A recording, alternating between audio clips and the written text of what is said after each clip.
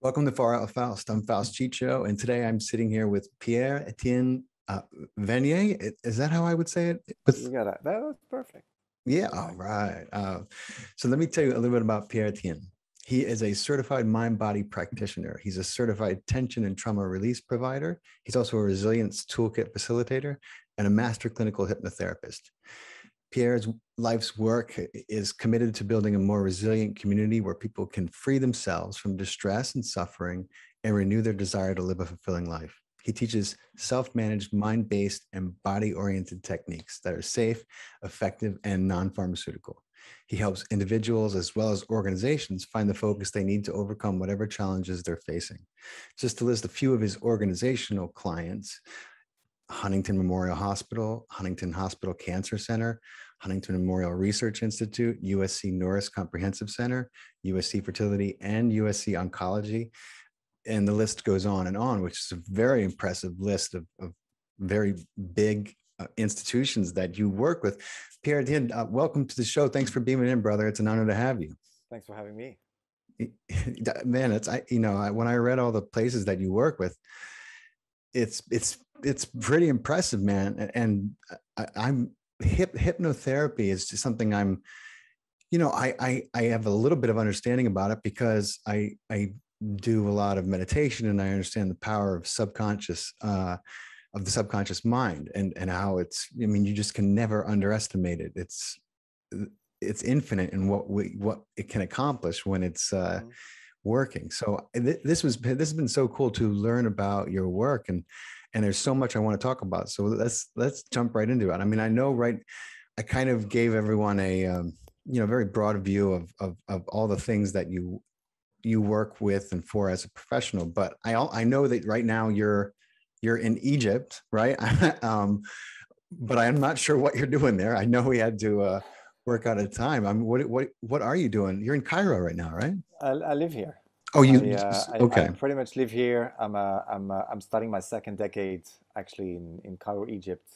And for the actually my wife is Egyptian. Sometimes people are like, Okay. what brought you here? I initially started to work here many years ago, and then I met her, and then we're like, that makes sense. Yeah. Cairo is a beautiful place, so we just recently came back. So that's why I'm here. I'm home. Very cool. How is it over there right now? It's hot. Yeah, I bet.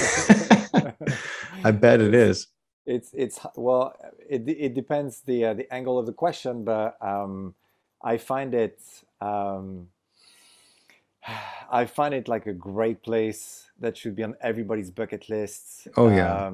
and on maybe on a little bit more controversial point, I also find it very freeing to Hmm. be in a place where where I, my kids are not in between plexiglass and like with five masks on their face, and where they're able to actually, socialize and meet people and shake hands without freaking out. And I'm saying that with respect, to all people who are making their own Absolutely, decisions. I'm just making my own decisions, and I'm saying, it's good to be here. man. And you read my mind because right behind that question, all this the subtext was when I asked how is it there was regarding everything you just mentioned. So that's incredible Yeah. to hear because you just don't hear much about. There are certain places that are kind of left out of the news for reasons. Hmm. And Egypt and Cairo is certainly one of those places you just don't hear much about it. So that's fascinating to hear and wonderful to hear. I Because mean, there's nothing sensational right now about it. It comes into the news, into the U.S. media, right? Well, like mhm. let's remember that again.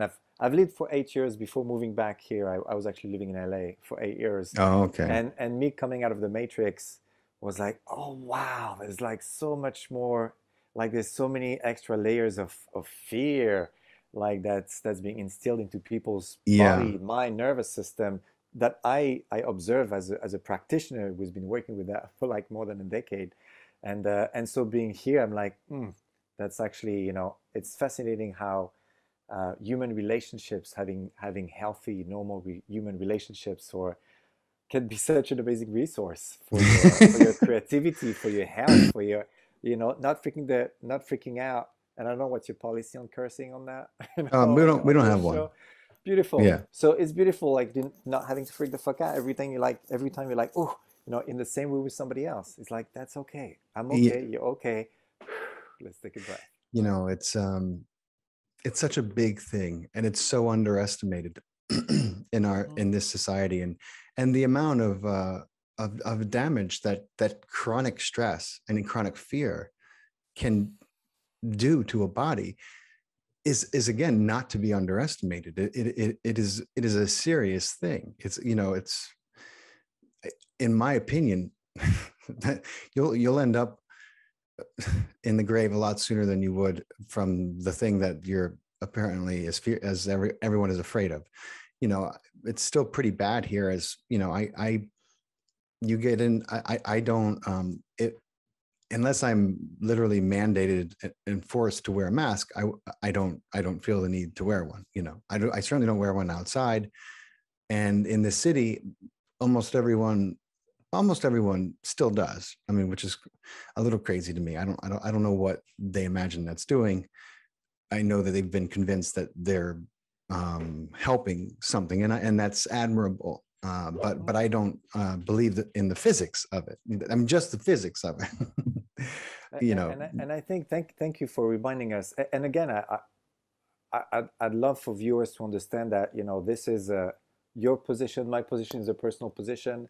I'm not going to force people to take their mask off, right? right? I'm not going to force people to not vaccinate, don't want to vaccinate. Like, this is, I'm thinking about Howard Stern. I kind of disconnected from the news, but I saw Stern saying, fuck their freedom, Oh, yeah, yeah, fuck anti-vaxxers. And I was like, wow, like, this is, we're going far into, like, yeah, you don't know what you're doing. You're too dumb to make an informed decision. So we're gonna make this decision for yourself. And I'm like, no, thank you. So for me, I'm seeing that everything that's happening, and I don't know, I don't know if that's the topic that you wanted to start with, but with, like, what are the repercussions of or the measures, the safety measures that we're doing right now? Because just this week, I've talked to several new clients who are telling me, I had anxiety, I had OCD, I had some, like, minor issues that were kind of like, all of us, we all have issues. yeah, But now we're telling me, brother, a year and a half into it, like, this is out of control. Like, I've had, and they're like, please help, yeah. because there's so much fear in their body and nervous system, that's being pushed onto them, as far as I see it. And that's why I'm angry, and I'm kind of done being, like, silent and completely. It's like, well, it's, do what you want. Well, like, no, do what you want, but also be aware that everything has a cost here, That's right? right. Everything has a cost. And so when you force kids, like, when kids are not able to read social Yeah, expression, facial expressions, that takes a toll. When people, I've talked to people who've kept their kids at home for yeah, almost a year without letting them out. This is child abuse. yeah. I'm like, what are you? I understand what you're trying to protect them from, but what is the What are the damage, repercussions? the certain damage that is happening right now, right? So Hmm. I'm just saying, for me, it's about the middle path, right? Both Right. spiritually, religiously, like, in all ways. My path, my teacher remind me of, like, the middle path, and let's find a way that, to balance, to be That's safe, it. and at the same time recognize that, wow, if I'm taking too, like, drastic measures, I'm gonna pay the price. And Right. that's, I see it now as somebody working in the field of mental health and nervous system regulation. And when I speak with all my friends, we're doing the same. They're like, that wave is coming. Like, that wave is coming. The fourth wave is psychological, is breakdown, is depression and anxiety. It's not It's anyway. it. I'll tell you what. It's exhausting. I had It's exhausting. it's, it's, and I had a friend who she went away for the weekend. She just got a place upstate. She's like, I'm not, if you won't hear from me because I'm not bringing my phone. And I'm like, good for you. I have the same exact impulse, but I have kids, and I'm busy, and I can't just do it. She's in a position to just kind of go and sit in a cabin and just listen to the birds, and and God bless her. But I don't. That's kind of the feeling that is going through me as well. As I've had it, and I just breathe, and I come back into myself, and I'm just like, look, you have to allow people to come to their own realizations. Like, it doesn't matter how loud your voice is.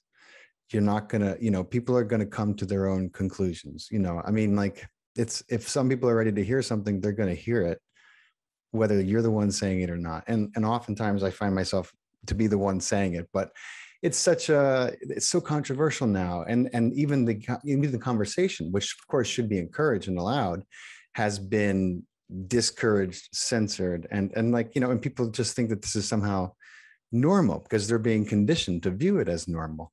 And the problem is, if you don't understand the way programming works, which I know you do, then you don't see, a lot of people don't see what's happening. They're just kind of like, this is the way it is now. We all have to do our part. I'm like, And I think the only reason why, like, I as somebody you know, who who's been working hard to network and also, but just to tell people, hey, let's try it out. Let's try it out. Ask your patient what they thought of the services we provided, if they benefited from it. Why don't we continue? If they didn't, let's forget about it. And and believe it or not, people actually like to be empowered and to have skills so that they yeah, can promote their own recovery, right? Because I hear so many people, and actually most of my work is for I mean the short long like short stories that I used to work for the United Nations for many years, supporting people living with HIV and AIDS, and then eventually I was like, oof, a lot of red tape, a lot of bureaucracy. I feel like maybe we could, I think that's a great organization, but lots of things that could be fixed there. And I was like, okay, let's move into more clinical work, more groups, more emotional work, because it's not about sharing data and information. It's about really tapping into the emotions and the truth of that somatic experience, these emotions, these sensations that we connect, that will come up. And if we're not honest with ourselves, then it backfires. So I see I see actually people asking for these kind of practices more and more. I see so many people for the past 8 years, Huntington Hospital and other places. I've been working with a lot of people dealing with cancer, and I hear so much like, well, my body's a project. People are working on me, and it doesn't have to be this way. It doesn't have to be this way. I don't I nobody. I keep on telling people like nobody can heal you, right. but the one and your own body, and you have this innate ability, and so reclaiming that sense of like, "Ooh, there's actually something I can do about it. That's right. My breathing will change, will alkalize my body, will make my body more resistant, will boost my immune system. There's like movements, there's like so many ways So for many us, ways. so many alternatives, and at times complementary alternatives, or it doesn't have to be Sure. one or the other. I have people who are on cancer treatments, right? Like, and who are making their own decisions, and good for them Yeah, if this decision is informed. I want to be there for them and tell them, in addition to whatever you're doing, right? Let's see ways to reduce the symptoms, to help you that's right. to reduce your stress, your anxiety, and so on and so forth. And it's amazing to hear people after practicing, whether it's like hypnotherapy, guided imagery, some meditation, different practices, and then they go to do their blood tests, and they're being asked, they were like, Hmm. wow, what did you take? What did you They're like, do? What did you do? I didn't take anything. They're assuming like, what kind of meds? Did you change your meds? And they're Right. like, I didn't change my meds. I was imagining my immune system like Yeah. cleansing, clearing, being boosted, and so on and so forth. And then white blood cells whoosh, go up. People Boom. like walking out of surgeries, and a few days later, people are telling them, "Oh, this is weird. Your recovery, is much faster than expected. What happened? Nothing. I'm talking to my body and letting my body know that, hey, I'm here. Thank you. Gratitude, patience, acceptance, all of these things that like old traditions have been teaching us for like millenniums, Yeah, are good for us to remember. they're good. And the truth is, you know, you don't hear about a lot of them because I mean, in a lot Because of there's no ways, money in it. that's right. They don't want you to know that you have this power because they want you to think that you need to go to them for what you need. And that's not a conspiracy. That's the society we live in. That's allopathic medicine has become the dominant force, not just in medicine, but in the world, in case you haven't looked Mhm, around lately, mhm, you know, mhm. and that's because it's also being used as as an exercise in control. But beside the point, like I want to just to give you a little idea of what Pierre-Etienne is talking about. This incredible study that came out of Harvard Medical School, and this is the power of what he's talking about, what he works with his patients, with his clients.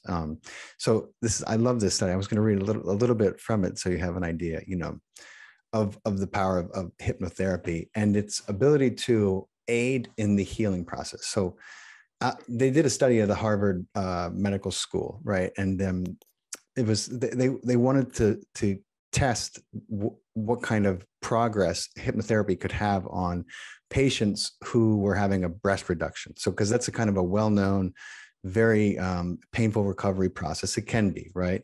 And so it was a woman. Her name was Carol Ganandes, I think, and she worked with Patricia Brooks of the Union Institute in Cincinnati, and they wanted to determine if hypnosis could speed the wound healing and recovery, if it had that kind of power, right? But 4 years before that, the way the story goes is Carol was working with another professor of radiology at Harvard Medical, right? And they published a report on a study of hypnosis to speed up the mending of broken bones, right? And the way they did this was they recruited 12 people with broken ankles who didn't require surgery and who received, kind of usual treatment at Massachusetts General Hospital in Boston. And in addition to that, they hypnotized half of them once a week for 12 weeks, while the other half received only normal treatment, right? The same doctor did the casts, the care, the same radiologist took the x-rays, it was very controlled. The radiologist who evaluated the x-rays had no idea which patients underwent hypnosis, right? And the results of this, I think the article said that they stood out like a sore ankle.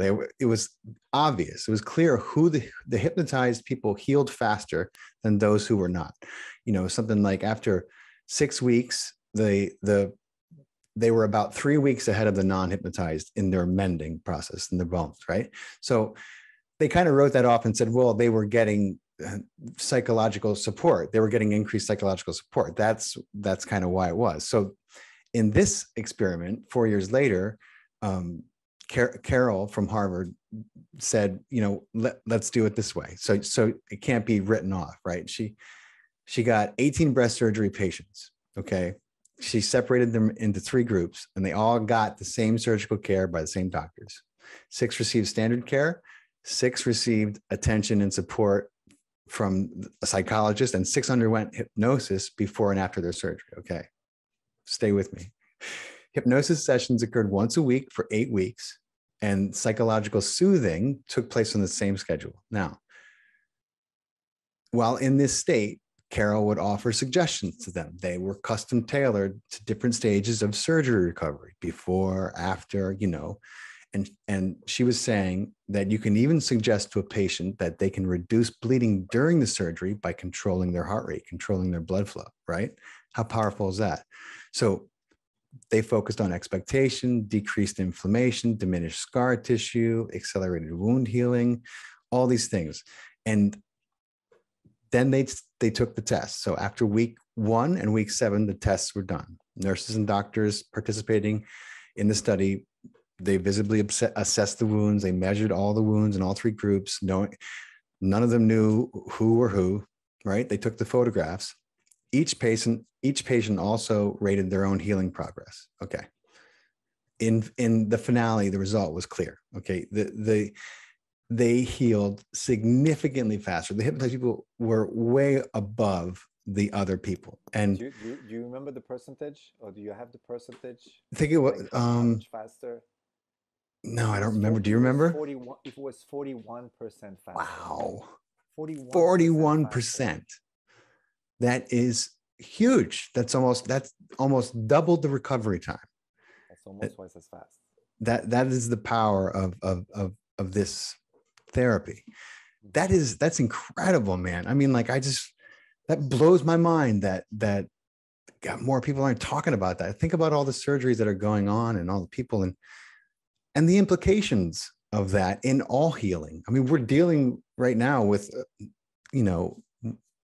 a health crisis in a lot of ways, but that health crisis has more to do with the state of health of the human being right now than it does with everything else. I think Yeah. that's my opinion.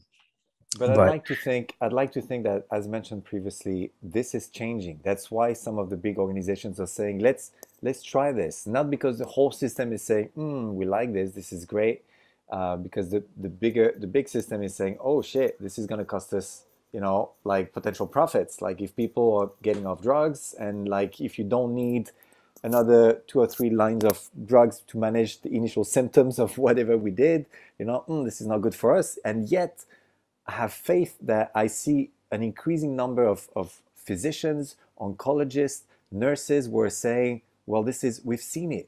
We've seen the work. We hear, the feedback from patients. So yes, we have research. We've had research for the past 50, 60 years of documented scientific clinical research that yes, these stuffs work. And yet still a lot of people would be like, no, no, this is mumbo jumbo stuff. Like to me, it's like, well, no, that statement is actually a reflection of your lack of lack of like updated knowledge in terms of like how it works. And so I'd like to think that right now are waking up, because do we really need like a clinical research to let us know that breathing helps? Like, I mean, this is I say both jokingly and depressingly when yeah, I teach breathing to people who are like in the process of recovery, you know, I share a bunch of research just to let them know, hey, by the way, like this is tested, for the past 50, 60 years, we know it works. But hey, by the way, this has also been used for the past 2,000 years, for the past 3,000 years, for the past 4,000 years in like different health systems who actually looking at the human being holistically, not as like, oh, your stomach hurts, here is a pill for your stomach. Like, what is this? How we lost the big picture, and now we we're did. just coming back. We Yeah, gladly, for me, I'm so relieved to see that we finally back to a way of approaching health holistically and saying, oof, I'm a whole being, and maybe my stomach ache, maybe not just my stomach, but it has to do with the fact that maybe I've been in a state of fear for the past year and a yeah. half. Maybe I got traumatized when I was a kid, like childhood trauma, all these things. If we're spending as much money, right now on studying like childhood trauma Oh my and the God. impact of trauma and the impact of stress, and like in developing like drugs, my goodness, it would be such a much healthier society in the US and world in general. Yeah. I mean, I tell people all the time, uh, the United States, we have a Food and Drug Administration. Okay. Those two words should never be in the same sentence, let alone the same regulatory body. That is fucking insane. That is insane. Okay. You cannot have food and drug. That is a conflict of interest, especially in America. We know how our society is set up. Okay. Like the FDA, the EPA, these organizations, they are not looking out for you. You have to look out for yourself. I had a very emotional conversation with my 10-year-old in bed a few nights ago. I was explaining to him about the EPA, about the Environmental Protection Agency, and I was explaining to him what they're supposed to do. And then I was explaining to him what they actually do and what they have been doing. And he got upset and he's so sensitive. I worry about him because he's so, and I should have known better. Maybe I shouldn't have even told him what I was telling him, but I want him to know that from a young age that he has to take care of himself. He cannot depend on, you know, any regulatory body, any government to tell him what is and is not healthy for him.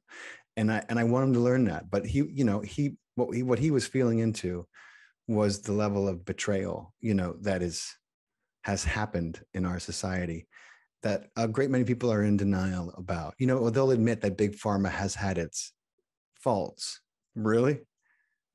$4 billion in criminal fines. Do you know how many people you have to kill in Maine to have to pay $4 billion? I mean, think about that. And it's still a drop, right, in the ocean of It is, profit. and it doesn't even slow the assembly line. It's not even a chunk in their profits. But of course, the government is happy to take the $4 billion. But it doesn't change anything. Again, it's a way of them. It's a get out of jail free payment is what it is. When they call them criminal fines for a reason, that means there was malicious intent. It means they knew they were doing harm, and they continued to do harm anyway, sometimes for decades. And so obviously I didn't tell my son about all that. I just told him about the nature of the EPA, and the FDA, and what they're supposed to do and what they actually do, and he was very upset by it. He was crying, and I had to kind of console him and empower him, just to understand that I only shared that with him so that he knows going forward, and he can take care of himself. And Yeah. I felt bad then in my. The collapse of modern civilization. I don't know how good of a bedtime story that is. Sometimes, like you may Yeah. want to try something else, but I think again, I say it as a joke because I mean, for me, we let my kids. I have two kids, they're 11 and 13, and and these kids are smart because they understand that, Yeah. like they understand that they being self-reliable, and not necessarily in an isolated way, but like coming back to the power of local communities, coming back to the fact that it's important for you to know where to get food, how to grow food, how to Hmm. like get medical services, and so on and so forth. I'm in Egypt, and for me, almost exactly 10 years ago, we're going through the Egyptian revolution, Mm. and maybe that's the topic for another conversation. But in that moment, everything collapsed. And in that moment was like, so who's living around me? What are the Right. resources within reach, like the people I know? And I think that's kind of what I'm almost grateful for, is like by us witnessing, as far as I see it, the end of, I don't know about the end of the world, but most likely the end of a world, as far Right. as I see it. Um, there's an opportunity. There's kind of like a like, wake the fuck up, because like Right. this is just a joke, and now let's just start fresh. Let's see how we can build something where I actually know where my food comes from. Right.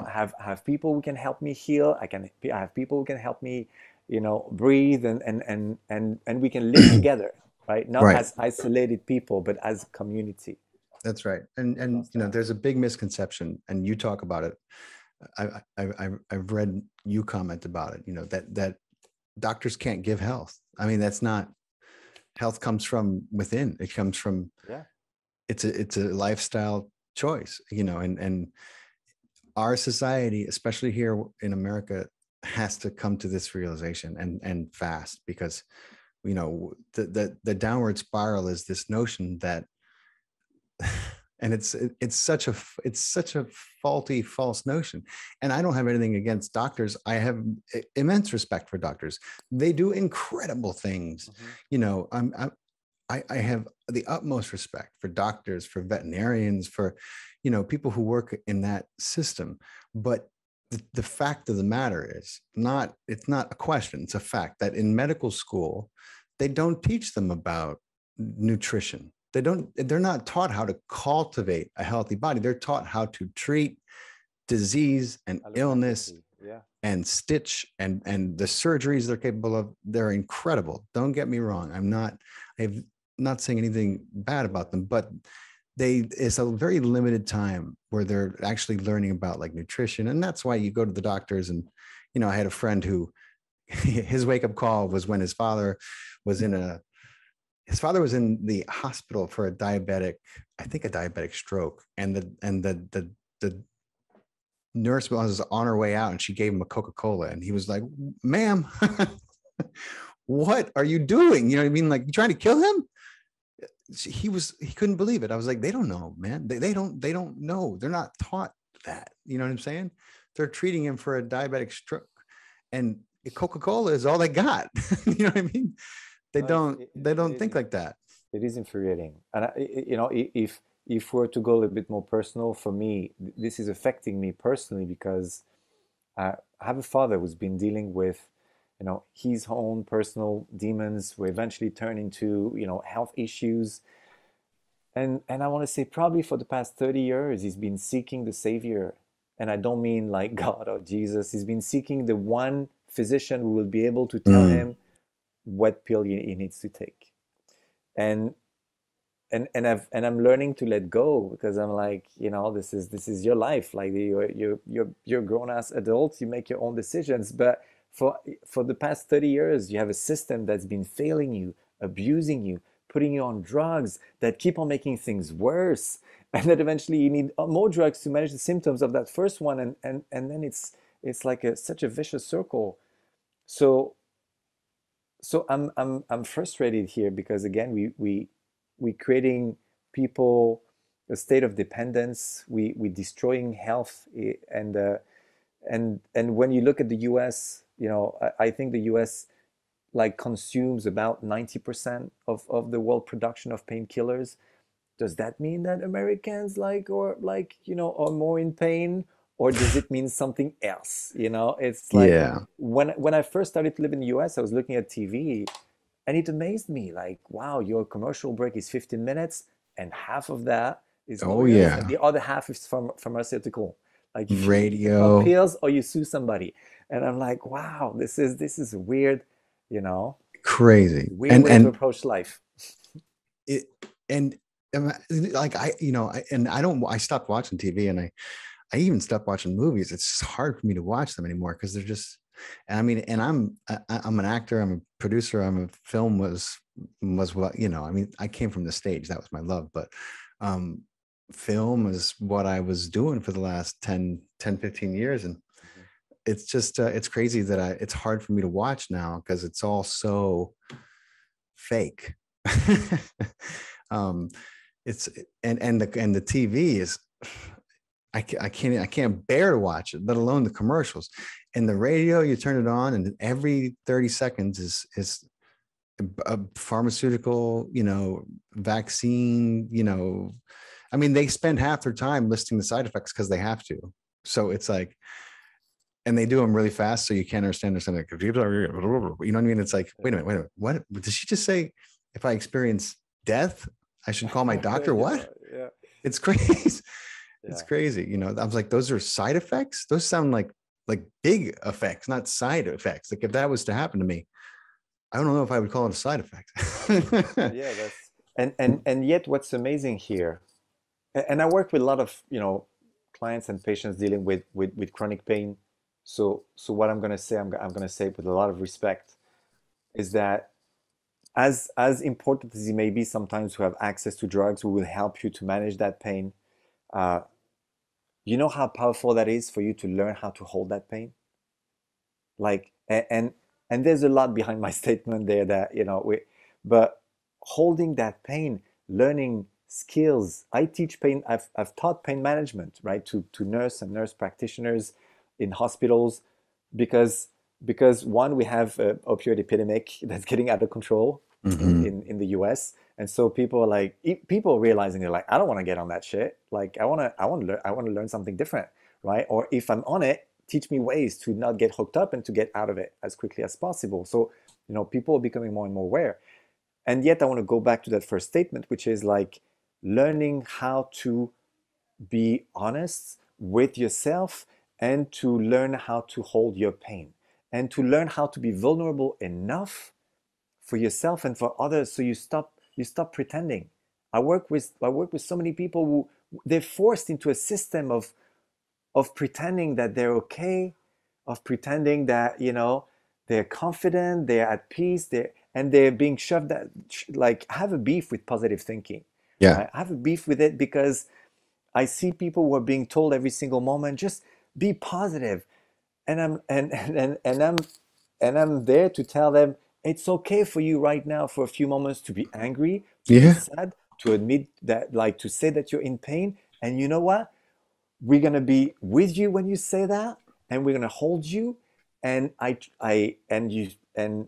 most likely when you do this kind of work in groups, whether it's men's group or like mixed groups or whatever it is, when we do this, you know what happens? Yeah. Things become more bearable. Yeah. Suddenly that nervous system is like, oh, it's not as bad. I'm not saying it's pleasant, I'm not saying it's easy. I'm saying holding that pain, as opposed to trying to mask it, right? Right. Trying to help us push through. We're not, we need to stop pushing through. We need to slow down. We need to take time to feel what we need to feel, to heal what we need to heal. This is how we're gonna, this is how I, at least I speak for myself and for the people I'm working with, this is how I see health. An opportunity to be vulnerable. If something happens to me, well, somehow there's a plan, that there's a message that's telling me, maybe something's not working. Maybe I need to adjust my diet. Maybe I need to adjust my work schedule. Maybe I need to freaking like leave my job and do Yeah. something that actually fulfills me. Maybe my body's telling me, I hate that shit. I'm done with it. Change, So many right? people. And it's easy to say here, like, because again, right, it's like when you're in it, I know. it's infuriating to hear it. And yet, I think it's so important for us to say, hey, let's be human here. Like, you shouldn't feel positive, confident, strong every single moment. You're human, give yourself That's right. acceptance. I start almost all my groups by asking people how they feel in the moment, asking them to be honest, and then asking them to be like a couple of breaths and see if they could just accept how they're feeling right now because they're enough. Yeah. Right? In that moment, you're enough. And everything is temporary anyway, right? Things are going to shift, things are That's going to right. move. So, you know, It's beautiful what you said. And am I making sense here? you're making total sense to me. And it reminds me, what I said to my son, and I was cued by my wife. Thank God she's a little more conscientious of this than I am at times.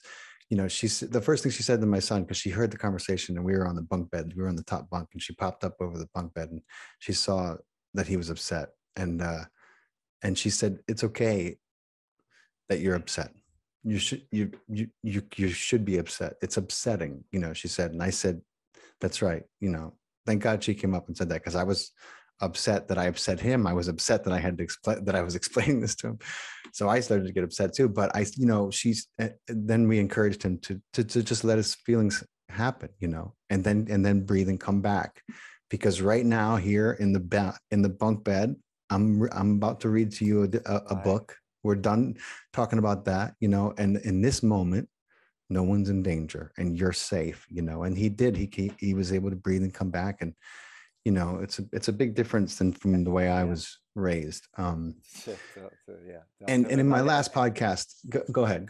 No, I just wanted to thank you for reminding him that it's okay to feel that. It's okay to be upset. It's okay to be sad. I'm talking to myself. I'm thinking about how I'm raising my kids, and because the goal is not for us, it's not for me to not be upset, to not be sad, to not. The goal is to not be stuck in these states. That's right.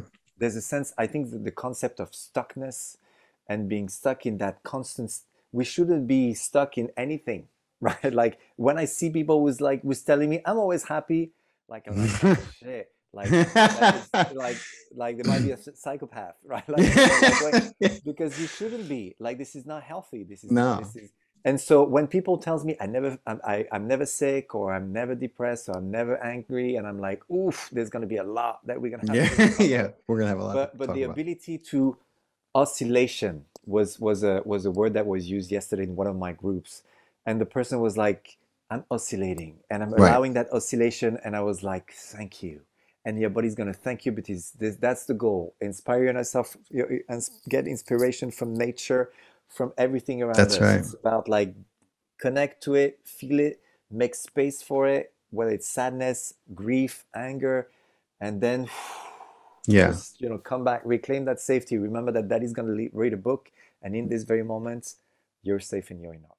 That's right. And so it was a great moment, because it gave me an opportunity to remind him that it's okay to be upset, and it's an upsetting thing.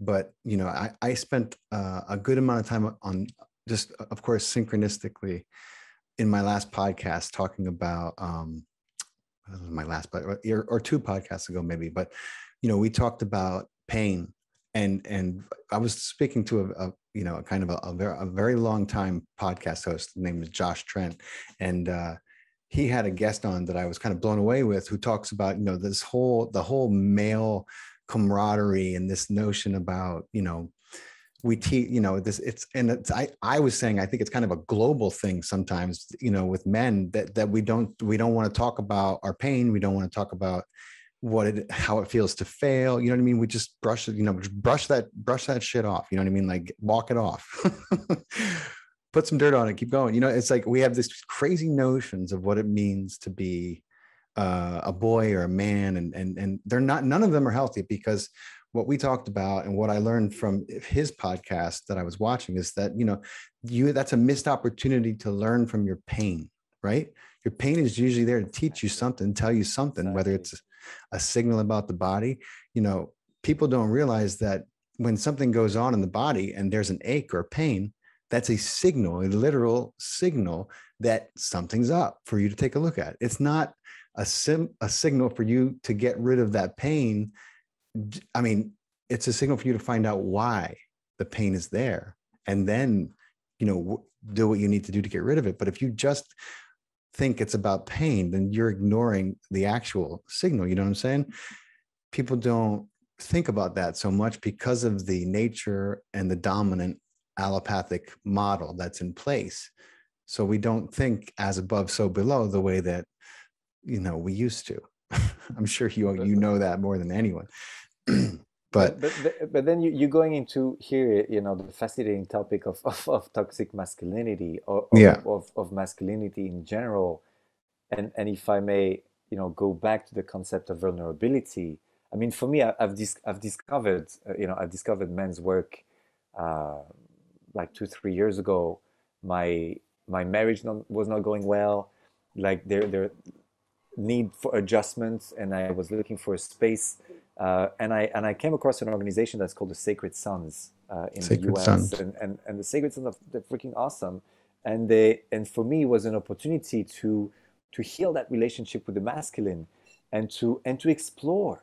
Not like there's no, there's, again, I'm not looking for anybody to fix me or to heal me. I'm looking for spaces where I'll have the opportunity to feel my pain, to feel my anger, to heal my relationship with my feminine, with my masculine. And I feel like today people, and men especially, or equating vulnerability with weakness. And that's so sad, because you're stealing, yourself, like the opportunity. You're stealing the opportunity of feeling.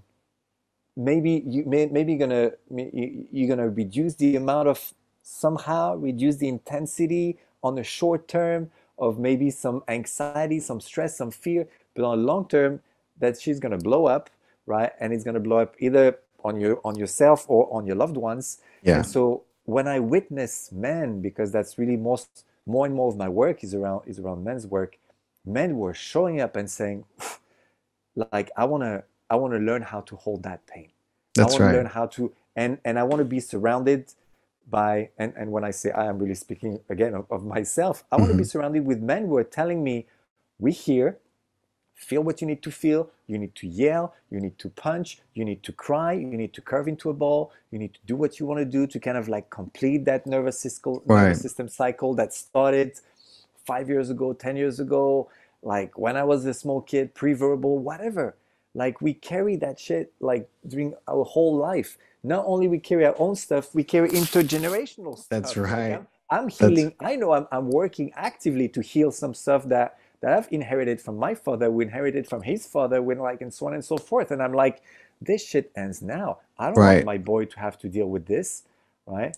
And This is a work in progress, but it's so important. it's so important. And so when you say that, I just want our listeners to understand that there is this, it's not just he's not just guessing at it. So like there's been a lot of hard scientific evidence, and what they're doing is they're able to look into the DNA, and they're able to see and trace trauma, and they can see that sometimes it's passed down, and it's either generational, it can skip a generation sometimes, but you literally, if you don't heal it, you have a wonderful chance of unfortunately passing it on to your children. And that is the nature of trauma. It gets stuck in the body. And I'm sure that Pierre can attest to that, from his life's work, how much trauma gets stuck in our body. And if you're talking about the body, you're talking about DNA.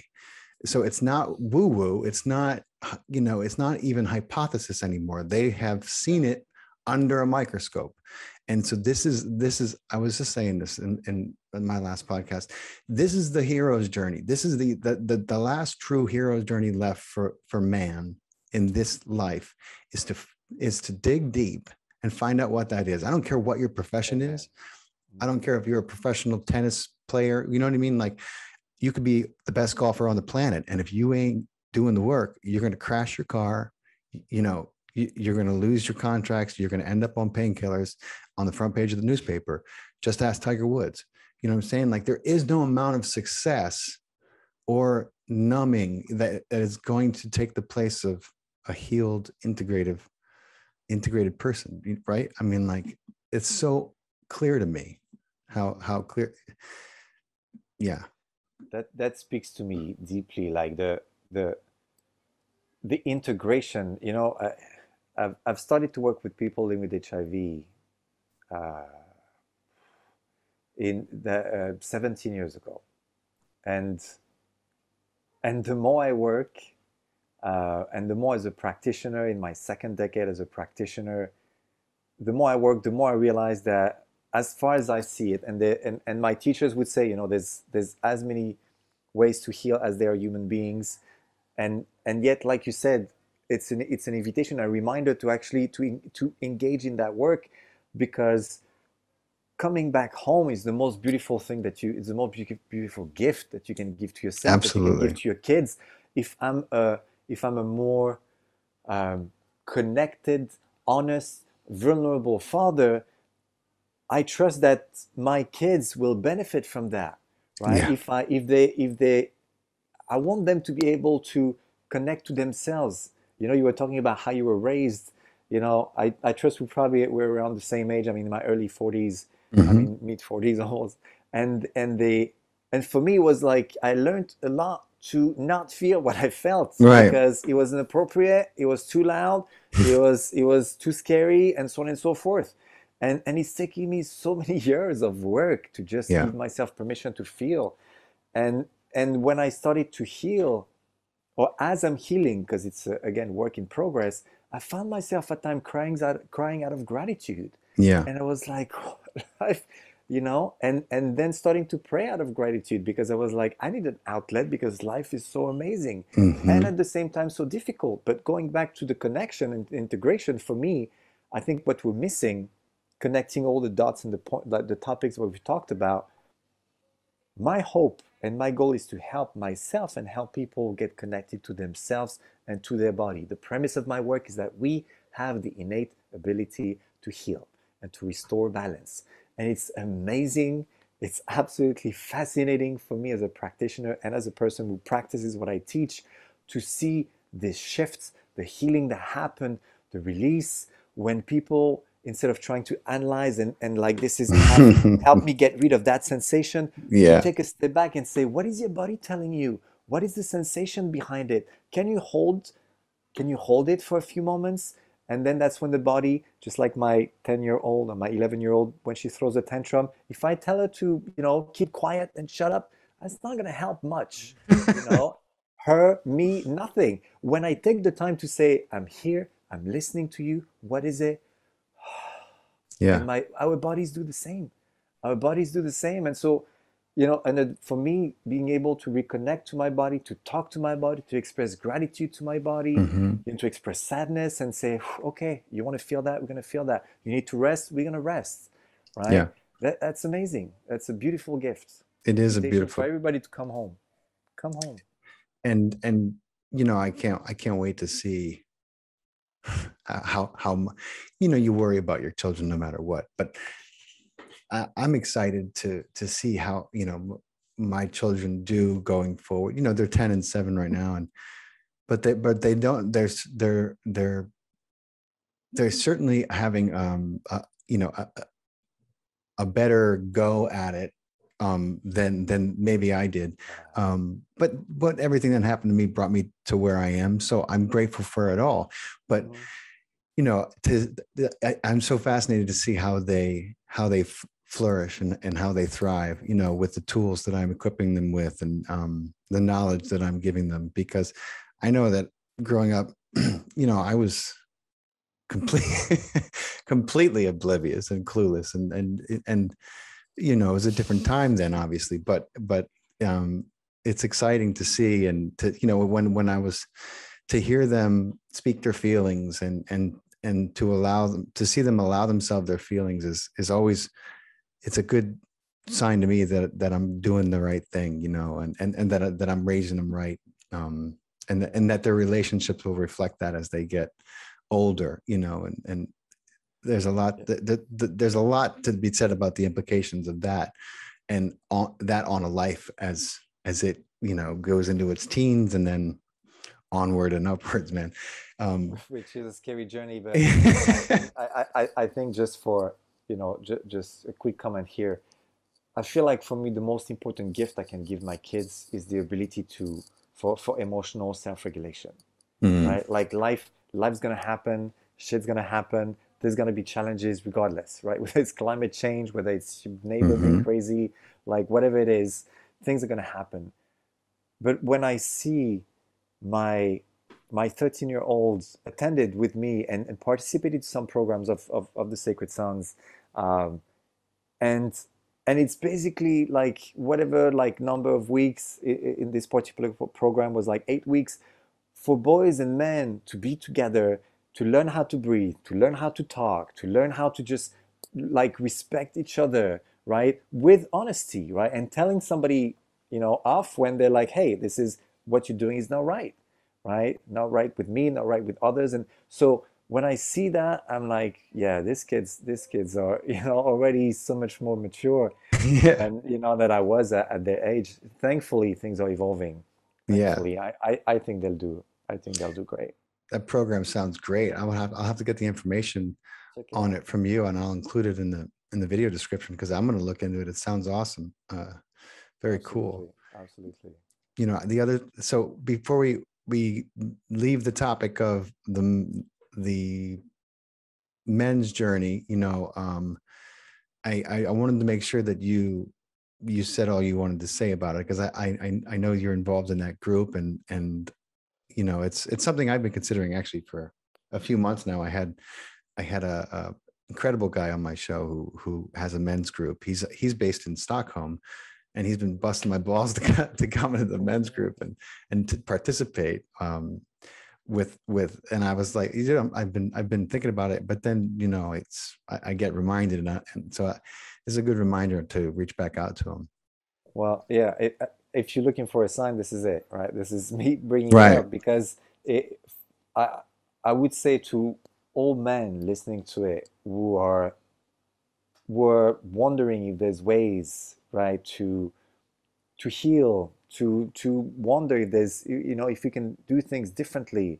That for me, the first time I attended an event was actually a big event. It was like 120 people, 120 guys, and I was like, oh shit, that's a lot of testosterone. This is not. I was like, this is not, and it was actually an amazingly powerful Yeah. opportunity for me precisely to reconnect, like, actually, to the masculine, worked on daddy issues that, I trust 98% of men have, and resonate with other people's healing.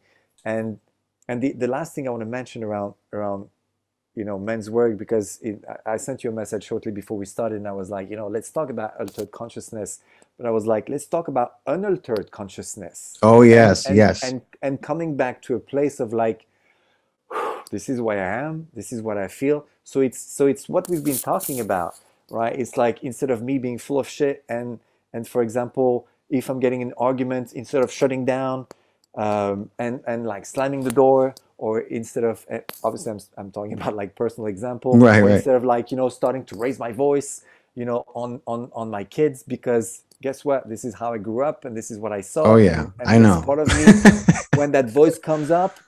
And one day my 10-year-old, you know she was 8 or 9 at some point, and she told me, she came to me and she was like, oh, when you raise your voice, you scare me.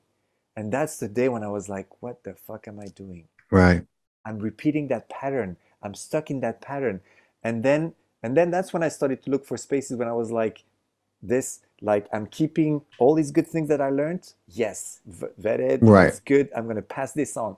All that bullshit that I suffered from, that was, whatever, my parents and my Yeah. environment did the best they could with what they had, but this ends with me, right? And so in that moment, I think for us to be able to process what we need to process, reclaim that sense of safety, reclaim these communities, these groups. For me, I hardly ever, like, spend a few days without having a guy or a friend, or it's like somebody checking on me. I had lost that. I had good friends. I have people who've known me for 20 years, 30 years. But somehow when you get with a brother and you go deep, you don't talk about politics, you don't talk about baseball, you don't talk about sport, you don't talk about all that bullshit from the Matrix. Right. Like, I'm tired. I've been working with people, who are reminded of their mortality on a Yeah. regular basis. And so I'm kind of, I'm not interested in chit chat anymore. If we're gonna Right. sit together, we're gonna talk. I'm interested in knowing you. I'm Yeah. interested in, like, you knowing me, like, from a place of truth and honesty. And so when I see men, who are saying all that crap that, that I've been Yeah. dragging for all these years, it's enough. I'm going to be true and honest. I'm going to align myself with my values, and I'm going to ask for other men to call me on my shit Yeah. when I'm unable to, right? Or when old patterns come back. That's what I'm Right. expecting from friends and brothers who Yeah. like, call me out on my shit if at some point, I'm raising my voice, I'm doing something that's not in line with what I committed to. So I Right. would say, everybody, every man there, check out some local men's circle, find yourself an organization, and all the women there, just, I'm pretty sure you also have, like, a man in your life who would benefit from that. Right. Most guys going into this work start because of, like, a kick in the butt from a good friend. Sometimes that's God, all it God takes. bless them. Of course. And e- even if you don't have the support of a spouse, you know, if things are out of balance in your relationship with the spouse, one of the ways that you can start to embody balance and come into a balance that may be, I mean, I not maybe, it will be visibly noticeable, and it will change the dynamics of your relationship. I promise you. It will affect everything in your life. This is what happens when you start to do this work. The problem is most people don't want to do this work because it's so fucking painful. It's so painful to even begin to, allow all those feelings that I'm thinking of some of my best friends right now. I'm thinking of my brother. I'm thinking of a lot of people I know. I don't know if they'll ever do it. I encourage them all the time. I send them links. I send them my podcast sometimes when I make direct reference to them, hoping they'll watch it. But I know why they don't do it. I know why. It's fucking scary. You know what I mean? Like, there's so much pain there.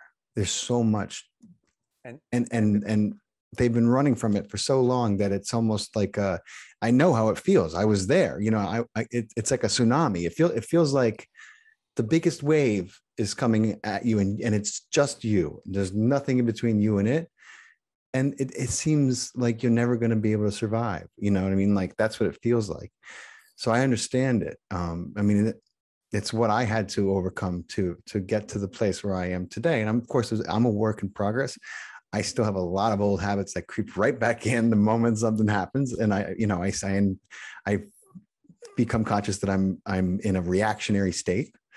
But at the same time, I'm constantly working and trying to remain conscious and coming into stillness and quiet and reflecting on my life and looking for ways to allow more of everything into it, right?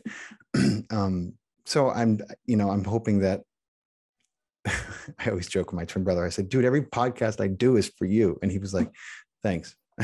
But he still won't listen. He still doesn't listen.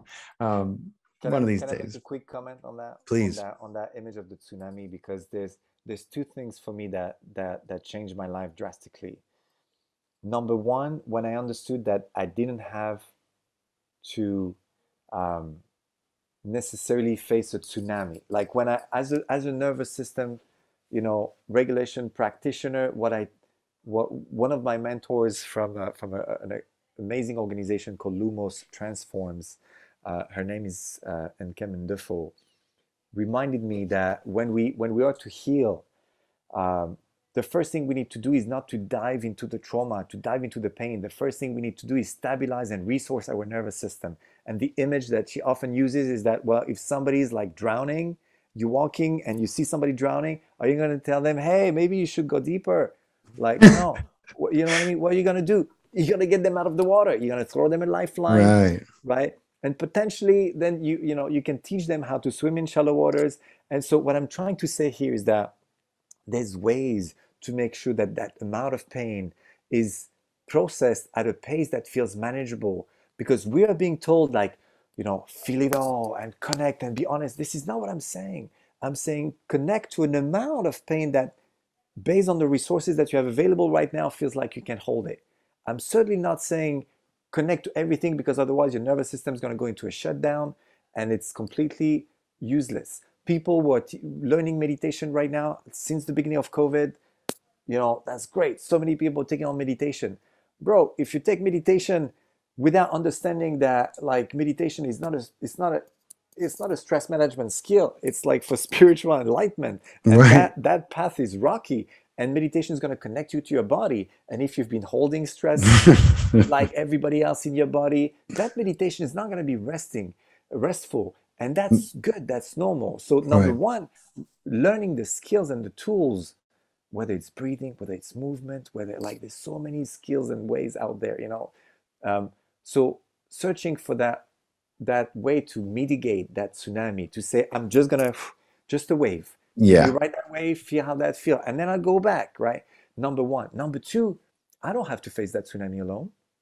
Like I used to think, and also I believe that's kind of a failure of our modern system with the current model of psychotherapy, which again, I'm saying that with a lot of respect to the very well-intentioned and knowledgeable people doing this, offering these services, and I include myself providing one-on-one services. But I'm more and more, I'm moving into group work, because we're social creatures. Hmm. Because if I have another 5, 10, 15 people, right, supporting me, holding me, non-judgmentally, lovingly, patiently, and saying, that's okay. That's I a feel the different pain. experience right You there. know how different of an experience that My is? Just God. just talking about it, like, gives me chill, because Hmm. when I've discovered what can be done, and if it's men's work, for me, it takes it even to a different level, Yeah. because No, I can feel that. Yeah. that guy like behave differently. If there's one woman in the circle, Oh that's yeah. it. Like Oh, I know. like the brain, like Fucking the monkey bucket wrench, right? from the brain. And so when we're able to be in that space that becomes sacred, and when I just had a retreat like a month ago with like 20 men in France in the mountains. And when you find yourself in the middle of the circle, when we do shadow work and we give opportunity for the men to do exactly what I've been talking about Right. for what we've been talking about for the past hour, which is like, come on, brother, feel what you need to feel. Yeah. There's no need to hide. There's no need to run. Just be be what you need to be right now. And when that brother gets angry, you have another 20 men who say, like, come on, get Yeah. it, like feel it, and we're gonna diffuse that anger. You're sad, you're gonna have 20 men, we're gonna give you a hug, you know. And again, It's that's so why I'm powerful. like, that's like, for me, it has chills, because I saw the shift in their attitude, in their mindset, in their nervous system, that moment when they're like, I'm not alone. Right. I'm not alone. Man, I got And I don't I have got to do this on goosebumps, my own. just You know, imagining that it experience. it changed my life. And so, for when I see 20 guys were hugging, and how sad that it became controversial in 2021 to think about 20 men Hug, were yeah. hugging. Did you Well, have hugging this? became controversial. Hugging became Hugging. controversial. And I'm not talking about the sexual part, the No, sexuality part. yeah. I'm talking about having 20 men. And for me, it was reassuring, actually, to see 20 men. We don't know each other. We're like, I'm here for you. And I'm going to take you and hug you. And I'm going to have another one who comes, and another Right. one who comes. And then you become like this giant hug, and everybody starts to start to hum. Yeah. And we go like, oh. and that nervous system Yeah, man, talk settles. about a And that rewiring. brother doesn't need to run anymore, doesn't have to hide anymore because he's felt what he's felt. And there may be some more, but he Right. knows that it's possible. But that's a different experience. That's a different imprint. And that's a different response that his body is going to be able to draw from in every situation moving forward. Because that's what we end up doing, whether we're conscious of it or not. You know, we our bodies remember things, whether you're talking about Mm, exposure to the flu or you're talking about a traumatic experience, an anger experience. You know, the body has all these responses that it's practiced, yeah. it's had its lifetime to, you know, rehearse. And that's why sometimes, you know, our ouches don't respond very well to our pinches, right? Because we, you know, the pinch was so small and the ouch was like, ah, you know, it was like, wait a minute. And where did that come from? That can't be from what just happened, right? I mean, and what I'm talking about is not just the physical, but also the emotional ouch, the right down the line. And the amazing thing about those experiences, and I, you know, I've had some of them in some incredible retreats that I've been on, and they rewire the nervous system, and then you go out into your life, and you bring that with you. Things are a little Yeah. different. You know, there's progress made. And so the response that you have in your relationships, whether it be work, whether it be with a spouse, is a healthier one. It's a healthier one for everyone. And what's more important than that? Yeah. And You what know? and what you're doing in that moment, you're reclaiming safety. I see my work and both my practice for myself and the work I do with people as helping people to feel safe again within themselves and with the support and the love of others, right? Because once I'm able to identify these islands of safety throughout my day, then that means there's hope. Maybe in between that time and that time, I'm dealing with an abusive boss, and maybe I can't tell him off right now because I need the income, and that's okay. I'm not saying, just like flip him off and punch him and leave. I'm saying learn how to not get stuck in that state because throughout your day, there will be moments. It's important for me, it's important for all of us to create these moments where I'm like, I'm me, I'm feeling, I'm diffusing whatever activation so that maybe at the end of the day or at the end of the week, there's just a little less, Yeah, for me to have to process. right. And I want to thank you for speaking to the metaphor that I use with a tsunami, because I should have finished it the way I was thinking about it, and which was that, of course, it's not a tsunami that you're hit with, and there is a very healthy way to get the support that you need, and it's not by, you know, it just feels like that. That's my point in Yeah, using that metaphor, it was that's what does. it feels like.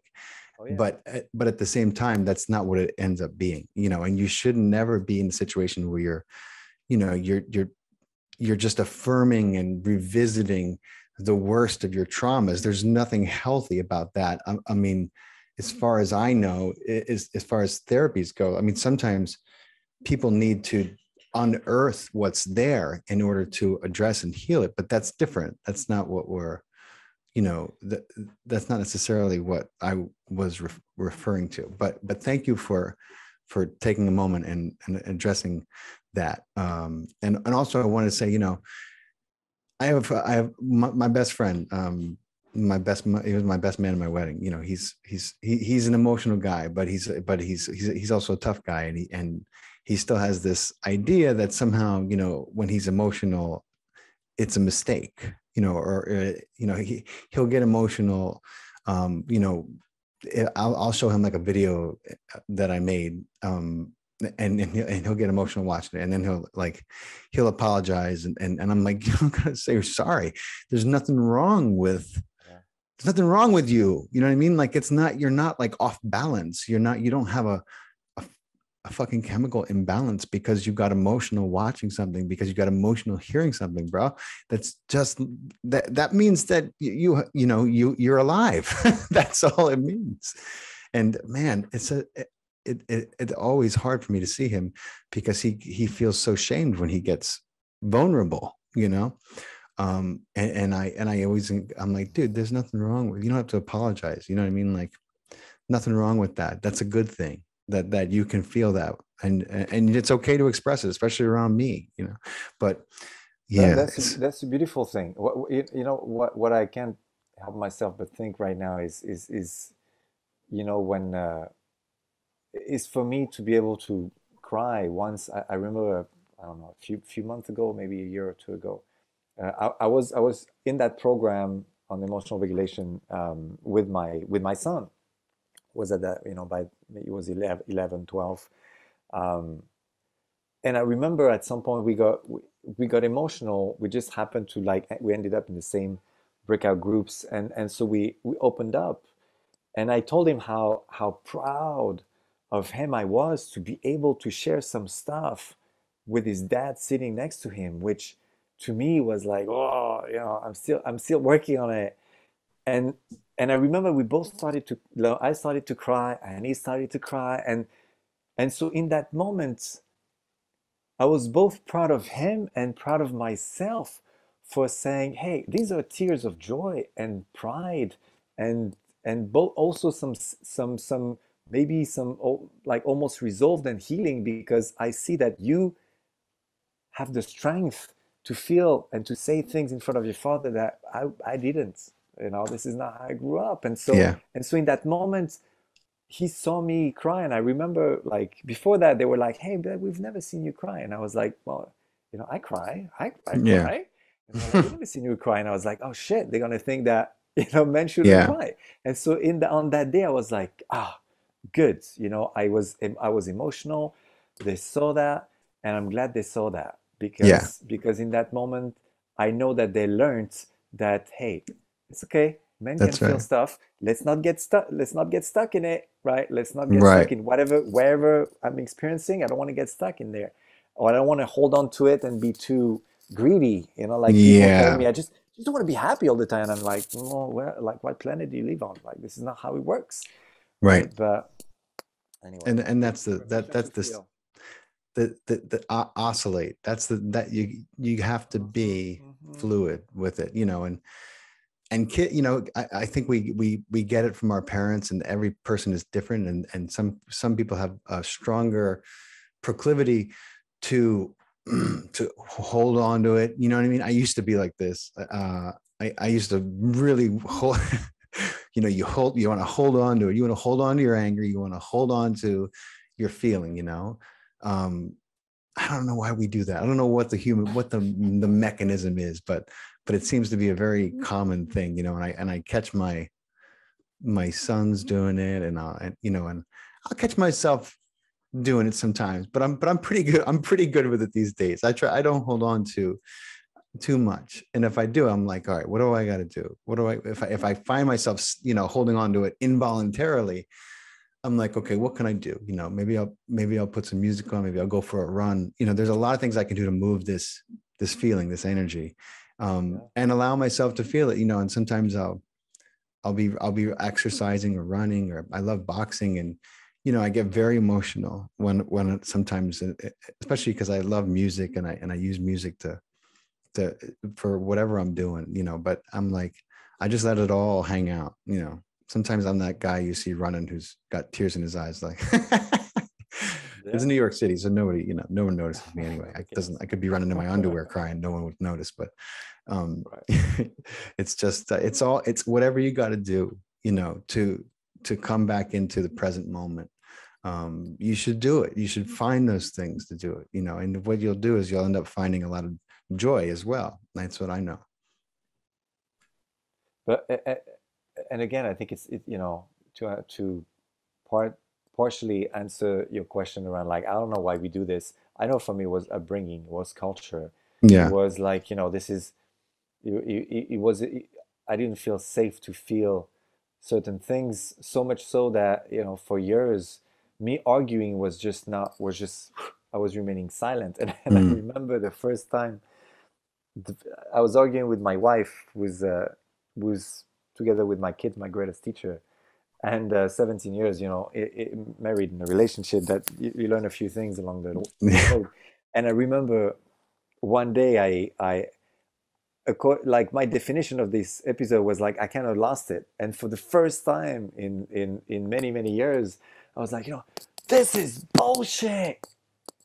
And we both stopped. She looked at me. She was like, and she started to applaud and to clap at me, which obviously in the moment didn't, I didn't, No, I'm sure that was not. you Yeah. know, I'm not sure if it helped or not, but in that moment, I think we both started to almost laugh because she was like, "Ah, finally." Yeah. Like, you holding on to that anger doesn't mean that I don't get angry. It Right. means instead of getting out in that moment and me being honest with her and me, it's just gonna seep through every single or every other interaction in the next few days, Exactly. right? So Yeah. I'm pretending that I'm like, no, I'm not gonna get angry because that's not. I don't want the kids to do that. Bullshit. It's because I was afraid of it. And the moment that I had the support, to and the permission to feel and to realize that it was so much healthier for me to yell, "This is bullshit," and then to say, sorry, and to repair and to tell my kids, by the way, what just happened here, that's normal. We love Yeah. each other, and we're stronger because of this, right? Rather Yeah. than trying to avoid Oh, it's a conflict. huge thing. It's a huge shift in the dynamics of a relationship when, and I see this with many men close to me. You get them away from their spouses, and God forbid something comes up where they get a chance to let out some of that passive aggression that has built up, and it's a tidal wave, and I'm like, Jesus, dude. Mhm. I'm like, you got to talk to someone. I mean, you're sitting on a fucking dynamite stick, man. It's not healthy. It's not. I mean, like, the fact that this the mere mention and reminder of this person who is supposed to be your your loved one brings up this much anger and hostility in you is a very unhealthy problem in your life right now. Like, that you can't be sitting on this amount of, I mean, like, I'm constantly shocked. Like, I mean, and in some cases, I'm talking about guys who are divorced. I'm like, dude, you're not even you're not Yeah. even with her anymore, and you still can't talk about her without raging. Like, and blaming everything on her. But But time doesn't heal. no, Like, I've been doing this work for a long time. Time doesn't heal. I've worked with people who were on their deathbeds, who were dragging stuff for like 5, 6 decades, right? Of like emotional burden that's been hmm festering, that's been poisoning their life. Time doesn't heal. What I tell my patients and clients always is like, time and healing practices heal, right? Like, instead of just keep on repeating, everything's gonna be okay, I'm great, I'm good, staying positive, forget that bullshit. Sit, find a safe space where you can start to connect to some of that pain. We're going back to that, holding that pain, right? Because that's really the most important thing. And there's something else I wanted to mention, but I forgot right now, and it's okay. yeah. So I wanted to ask you. Some of the techniques that you use, and I was trying to, I was reading about the somatic stress release, and I was like, I was trying to kind of, I have an idea of what it means, but I was like reading about, like, the approach that you use and how you use, like, therapeutic tremors Mm-hmm. to release chronic stress. And it almost reminds me, like, I used to work with a core therapist, and we used a lot of movement, and sometimes we would do these movements where it would cause a tremor in the body, and she would be like, that's good, that's releasing stress. And I'm like, really? Right. You sure it's not just me, like, my muscles fatiguing from this crazy thing you're making me do? But, like, can you explain a little bit about that technique? So So yes, I can talk about the technique. Before I talk about the technique, let's be careful and understand that it's not about the technique. Mm, Like, when if you're talking about, um, for example, therapeutic tremors, or like tremors that will be experienced, um, at times spontaneously, even though that's also something that you can learn how to induce, which are, by the way, very different from, like, muscle fatigue, right? right. Just to just to reflect. Yeah. If you're holding some crazy plank, yeah, of course you're gonna shake. Right. But the way we would want to experience these tremors, right, in a very very small amount, because again you're inducing it, um, is in a way that's completely relaxed and safe and effortless, right? This is what we're aiming for. Like healing shouldn't, it's not easy, but I've learned really that the more we relax, the more we let go, you know, the more we get out of the way. Like we need to get out of the way and let the body do the work. So these tremors oftentimes, and it could be tremors, but it can be other physical manifestations, happen oftentimes when our body feels safe enough, when our nervous system feels safe enough to come out of what we call a state of freeze. A Yeah. state of freeze is basically like we're shutting down, we're collapsing. It's just too much. I feel overwhelmed, I feel trapped, I feel stuck, you know, like I have difficulties concentrating, I'm forgetting stuff, like my body, you know, I can't hold food. I feel like I may feel pale, dizzy, nauseous, clumsy, and so on and so forth, right? Like that sense of like I feel overwhelmed, which I think a lot of people are feeling when Yeah. after like being like experiencing fear for a year and a half, most of the people I'm talking to, and it's just the people reaching out, right? Most of the Right. people I'm talking to, That's just the everybody's people in who a state got your of number. My, overwhelm. Yeah, yeah, exactly. imagine, you know. But so to anybody like listening and being like, huh, what's that state of freeze? Like understand that that state of freeze is a defense mechanism, right? There's nothing wrong with you. But yeah, when you don't have energy, when you don't feel like doing anything, when you don't feel like getting out of bed, when you don't feel like cuddling, playing with your kids, doing all that thing, it's not because you're a bad person. It's because your nervous system is in a state of overwhelm.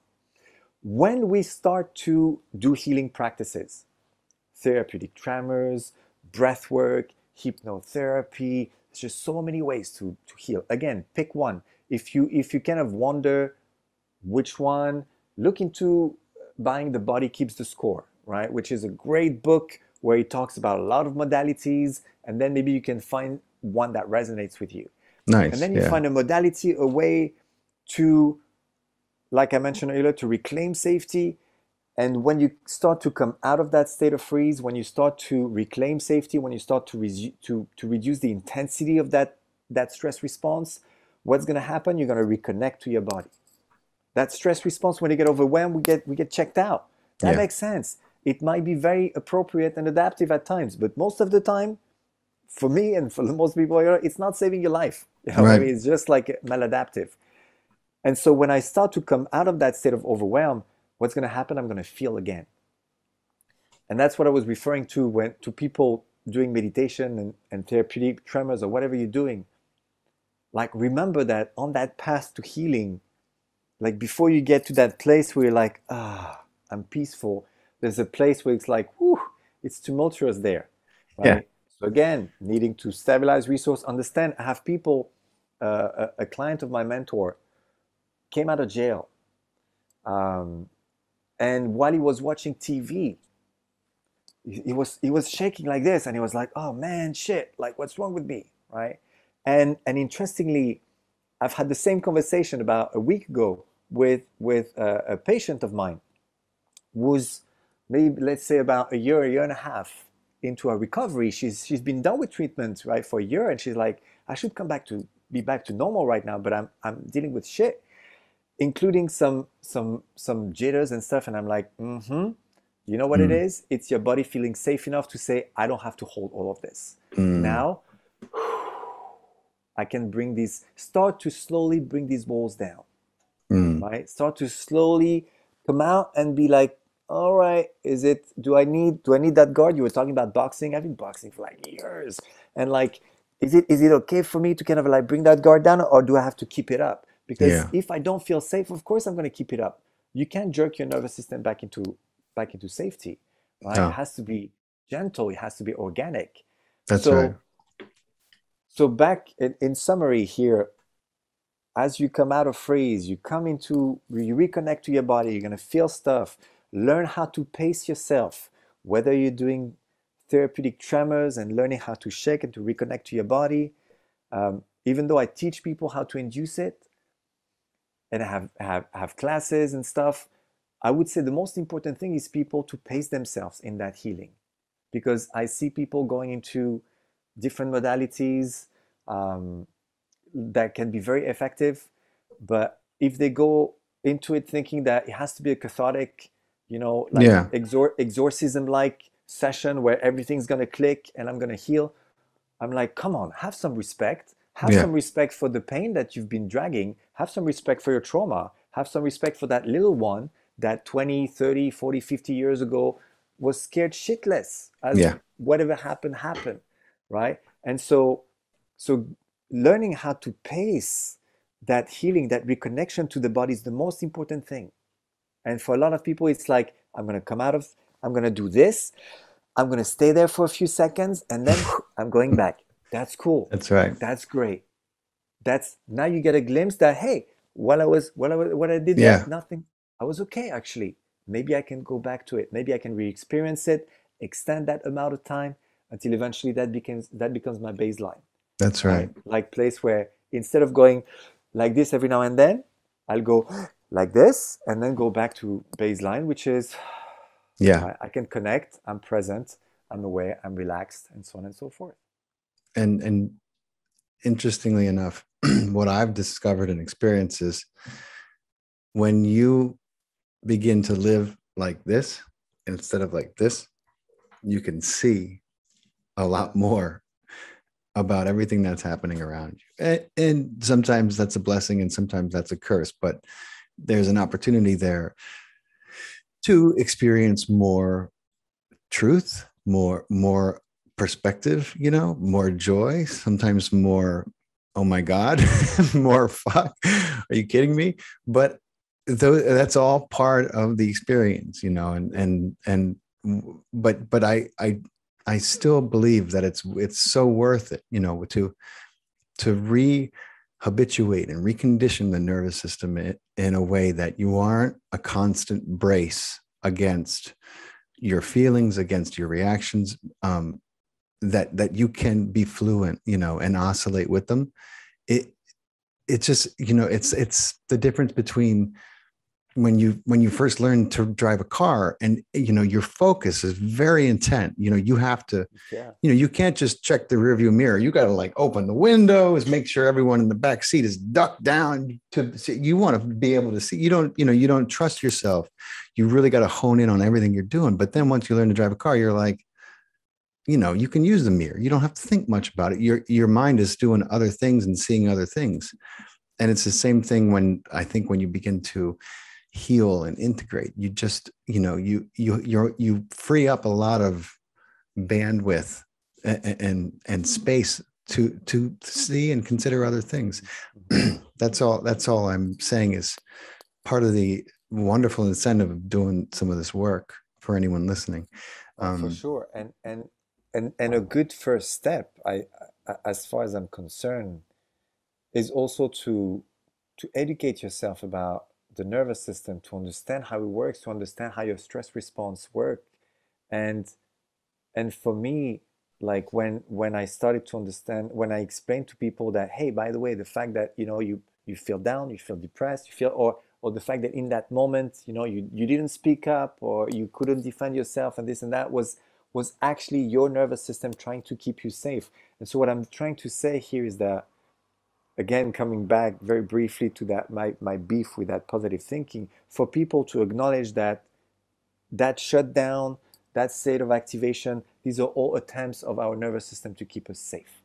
And I know for me that allow me to bring so much compassion for myself, right? So much compassion and understanding for my parents, for my loved ones, for some people who've hurt me in the past, um, and to understand that, oh, okay, I see that you were in that state. They were stuck, and for me to say, oh, I was frozen, and that was my body trying to keep me safe. Let me learn another way to be safe. Let me try to send signal. You were talking about repatterning, reprogramming. Mhm. Like we don't again, this is not exorcism. Like it's not No. about like, I'm gonna get it out. get what out? Like Right. integrate that anger is a messenger. That anger, everything transforms. So I don't want to release per se my anger. I want to let my anger run its course in a safe space, in a safe way, so that it gets transformed and I come out of that experience with wisdom, Right. right? And with insight that That's right. allows me then to change. Like for me, I have classes, I have courses on post-traumatic growth. Mm. How fascinating that is, like to see that as a society we've become expert at labels and issues and diseases and blah blah, and we forget that, like you said very early on, pain is a messenger. Yeah. This is just an opportunity for change. And I'm saying that with respect, to all the people who are suffering and we're like, shut the fuck up with like cliche stuff. But Right. that's true. Like the moment that you understand that you there's an opportunity for growth, there's an opportunity for change. People who Right. are experiencing post-traumatic growth, you will see there will be changes in themselves, changes in the way they relate with others. Like how many people told me, like HIV is the best thing that ever happened to me, cancer is the best thing that ever happened to me. And at the beginning I Hmm. was like, what the fuck are they talking about? Yeah. Like I was confused. I was like, I don't get it. This is not what I'm supposed to hear from them right now. And this is not. And oftentimes I have people who are like, if I had a choice I wouldn't do it again, but it happened and it changed my life. And for people who are willing and who have the support to engage in that opportunity to change, it's fascinating, right? Like more gratitude, more openness to possibilities, spiritual changes. Like there's Yeah. just so many. It's like an awakening in waiting. It is. It's a and oftentimes it takes a cataclysmic event, unfortunately, for people to come to the realization that these are the most, in my opinion, these are the most important things in life. And I'm a student of Dr. Joe Dispenza's. I often Oh yeah. reference him and because I've learned so much from him. So one of the things he always says and teaches so well is like, why would you wait to change? Why wait for the tragedy? Why not change in joy? You can change. You can change when the shit hits the fan, or you can change in joy. He always says, change and do it now. And then whatever happens, whatever comes your way, you're gonna be like, I got this. And he's wonderful. He's a wonderful teacher, and he taught me how to meditate. And I changed my life when I began reading his work and the neuroscience and the studies that he's been doing. And he's got some crazy stuff coming out. I can't wait for the world to see what he's been up to, because he was a chiropractor. He's obsessed with science and neuroscience and quantum physics. But he's been doing, he always has to have the scientists present to record what's happening. That's what I love about him, because science, he always says that science is the new mysticism. I mean, unfortunately, science has taken True, true. it's taken a I don't want to say wrong turn, but it's definitely off the path, I think, thanks to 2020. But I think that you know it's going to end up working to everyone's advantage. The fact, because science, spirituality, and mysticism are all converging, and they'll continue to converge as we understand and can see more things that are not visible, with the naked eye. So I think I have faith that science is, sure, we've been off-roading a bit in 2020 with science, but I have faith that the truths that are going to come out and be scientifically incontrovertible in the years to come are going to change the world. I have total faith in that, because I know it's coming. I see it coming, but we'll see. We'll see. Science. And in my mind there will probably be better return, like Yeah. to what we used to practice. I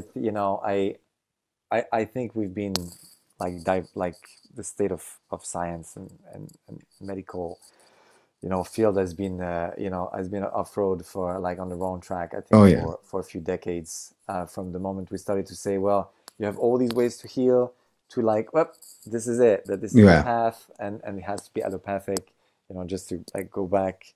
Um, but to also, just if I may, to chunk it down, when you say like, don't wait for the catastrophe Mm. to to do something. For me, it's also referring, it's the big picture version of what I was saying earlier, which is like, why do you wait for like the weekend or the evening for you to do a very simple practice that will actually diffuse that nervous system? Like, Hmm. you know how amazing that is, like the number of people who are coming to me to ask me to remind them to breathe, and It's sometimes to okay. teach them to Yeah. breathe. And sometimes I'm telling them, you don't have to. Of course, there's like hundreds and thousands of ways to breathe, and I can teach you some fancy techniques. Right. But in the words of another, friend of mine, it's like, I think the goal is to reclaim that relationship with the breath, reclaim that relationship with the body, and if throughout your day, I remember a client of mine, it was like his throat was shutting down. It was like, I was like, the body was saying, I don't like what's going on, shutting everything's down.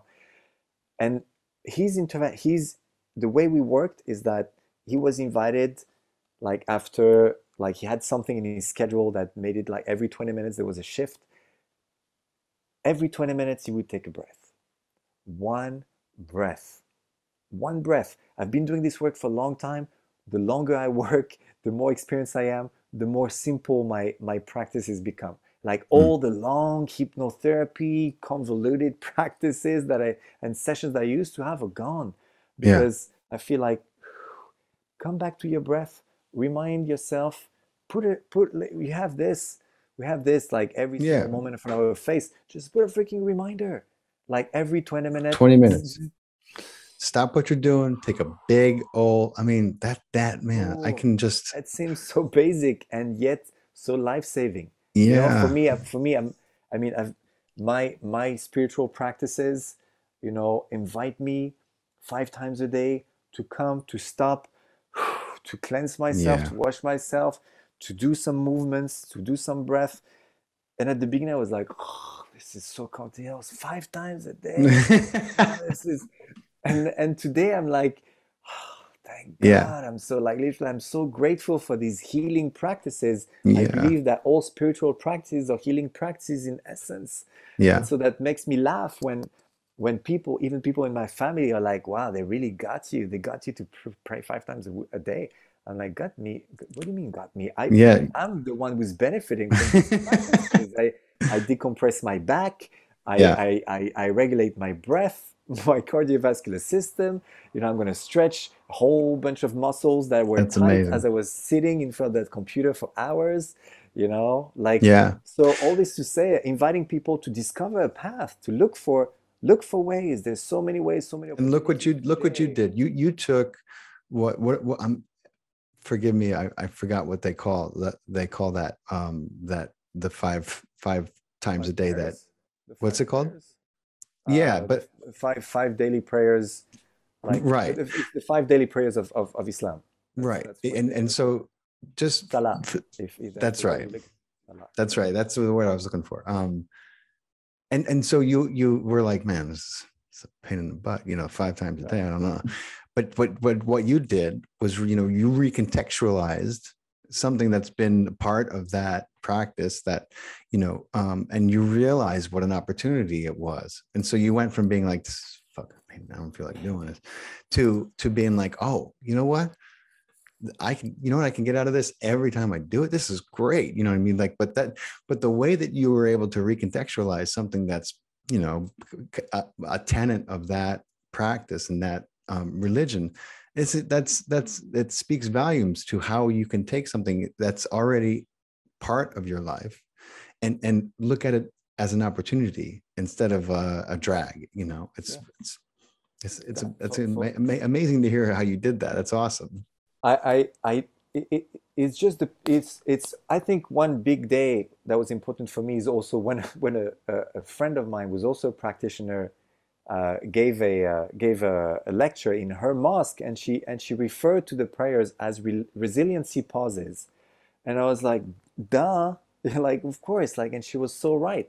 But the bigger picture here of what we're talking about, for me, since we're having like a pretty honest conversation here, is like I feel we've disconnected ourselves from the divine. Both within ourselves and outside in the world. Like, of course, if I feel like I see people in my really close circles whose purpose is to, I don't know, produce, make money, and they're gonna die soon, and nothing's gonna happen, and that's okay. I think anybody's welcome to believe what they want to believe, but how freaking depressing that is to think My that this is the God. sole purpose. And I see, for me to have the opportunity to reconnect to the divine, I see a shift right now, even these past few years in my work, of people who are kind of tired of this, like, this is clinical, this was, Right. and were telling me, I want to, can we do a prayer? You know, the power I've started, like, I've given myself permission in the past couple of years, every now and then, when somebody's going through like a tough time, and I know the people in the group kind of like, share some common views, that I'm like, hey, can we take like 10 seconds to pray for whatever, like, Brad's mother, just this, can we do this? And Dr. Joe Dispenza will tell you, the power of prayers. We Oh have my this, God. Yeah. we have this researched and showed. So it pains me to have to tell people, by the way, this is scientifically proven. The dogma of science is telling you that yes, you should be praying.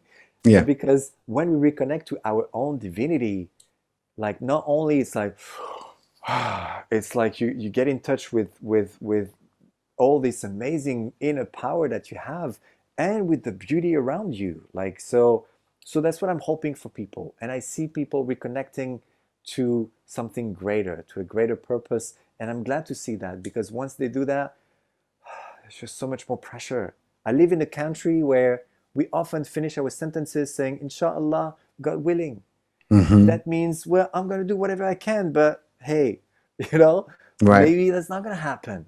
Right. And it's like, and to me, also living in a country where the other most common thing that we say is alhamdulillah, which is thank God, which is for me a practice of gratitude, which I started before I became a Muslim, because I was like, this is awesome. Right. Like, every time, hey, how are you today? I'm good, alhamdulillah. How was the food? Alhamdulillah. Did you, is your back still hurting? Well, alhamdulillah, as in, well, it could be worse, Right. right? So it's a constant reminder of, like, it's some practices which are, by the way, like that practice of gratitude, like, is across all religions. Right. They're all saying the same thing Right. roughly, right? And to say, hey, by the way, like, these are the practices. If you do these practices, if you get into a routine, right, Hmm. then they have opportunities to actually promote your health, find balance, find alignment. You don't have to freaking reinvent the wheel. Like, No. this is all in, like, as far as I see it, most of it is in the holy books. Everything is in the holy books. Yeah. Seek sacred traditions, humble yourself a little bit, and give it a shot. It's Yeah. might be a bumpy ride, but hey, I trust in sacred wisdom and knowledge. Yeah. So, All roads lead back to Rome. amen. um, it's incredible that you said that, and what people don't, what I think that sometimes is lost in this is that, when you, and Dr. Joe really teaches this well and gives you an opportunity to experience this well if you practice, and which I have over and over and over and over again. The more, and sometimes gratitude needs an object, right? and Mhm. and so I mean, some people are so kind of hardened by so many things that like they have trouble opening their heart. One of the things that got me into this work, which is a long story that I won't go into, but as an actor, I was having trouble feeling vulnerable, and all I wanted to do was feel. I wanted to play these roles, and I couldn't play them. I didn't know it at the time. I mean, I knew I had a problem, but I didn't know where it came from. I was kind of clueless. Um, but I had all this conditioning about feeling vulnerable, and I had a real problem. I wanted to be this dynamic, explosive, emotional actor, and every time I got vulnerable I didn't have to think, I didn't have to do anything. I was like Iron Man, the armor just was like, like without a thought, it was gone. I would feel it, and it would be gone. And what a problem, but that's what sent me soul searching so many years ago. That's what put me on a healing path. I realized that something was wrong because I couldn't feel the way I wanted to in my work. Well, of course, the implications were profound, and the discoveries were. It would take me years to get to the bottom of all that and begin to heal. But oh man, where was I going before I went down memory lane? What was I going to say? Oh, I know. Gratitude, I believe, is, just as Dr. Joe always says, it's kind of the ultimate state of receivership, because you're putting yourself in this, you're signaling to the universe that you're so grateful for what you have, that you can have more of it. You know what I mean? That's the feeling, that's the signal. And so you end up creating the response and the signal at the same time, that this thing that is your life, that you're so grateful for, and the universe is, God, whatever you want to call the divine, is always giving us what we're truly feeling and asking for, right? It's like so many times that people just need to get out of the way, and that thing that they've been looking for will show up, right? We're always creating. The divine is always bringing us, what we imagine, sometimes not exactly the way we imagine, but it's always on the way, right? And I just think that that's another wonderful side effect, if you will, of practicing, having a gratitude practice. It's, you really put yourself in a position to let the universe surprise you with more of that thing that you love already. And I love that. I mean, what's there's God so quickly, Yeah. And again, I think it can be in any way, shape, and form, like Yeah. whatever resonates with somebody, but just getting into that practice, because I get frustrated when I see people who are, and I'm talking about, right, I'm thinking about my father, who's like, I'm not gonna do any practice, but just wait, trying pill after pill after pill after pill. Yeah. And I'm like, the health is not out there. The health is right here, and I have to let go, because this is, you are you and I am me. Yeah. Uh, but when we give ourselves permission to engage in these practices, in this routine, to strengthen these neural pathways, to heighten that vibration, Mm-hmm. like, and at times it also frustrates me that people are like, vibration bullshit, woo woo.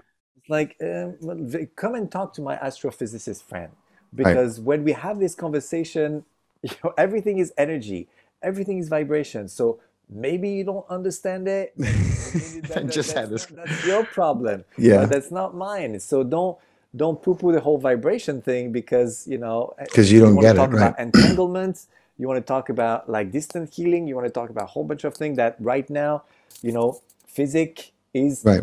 So again, back to science saying finally, oh yeah, these are That's actually right. powerful practices.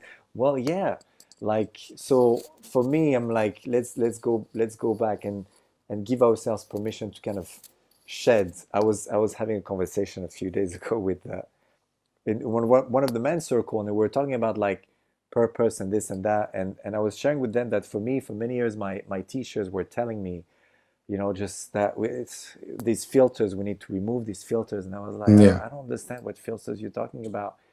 And one interpretation for me right now, the understanding that's coming, is that I'm actually just invited, like, to simplify who I am, to come back to the core of who I am, by simply letting go of some patterns, letting go of some habits that are not serving me, that are not me, right? Whether it's me yelling at people, or whether it's me like shying away from speaking my truth.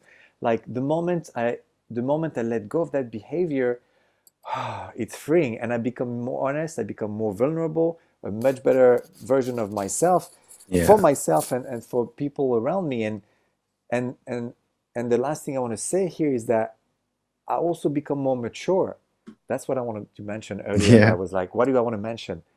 For men to grow the fuck up, like, can we please realize that we as men right now, and it's slowly changing, but it's a bunch of toddlers like Fucking walking bunch of around toddlers is right. with My not so God. long ago in the White House and so on and so forth, as in like, what are we doing? And Yeah. if we, you know, toddlers with the nuclear codes and toddlers like and like egos like fighting each other Oh my and God. healthy versions of a lot of the men's work is like, or at least the way we approach it is through archetypes. And so it's fascinating to see how men, a lot of the men are just boys, Oh, and absolutely.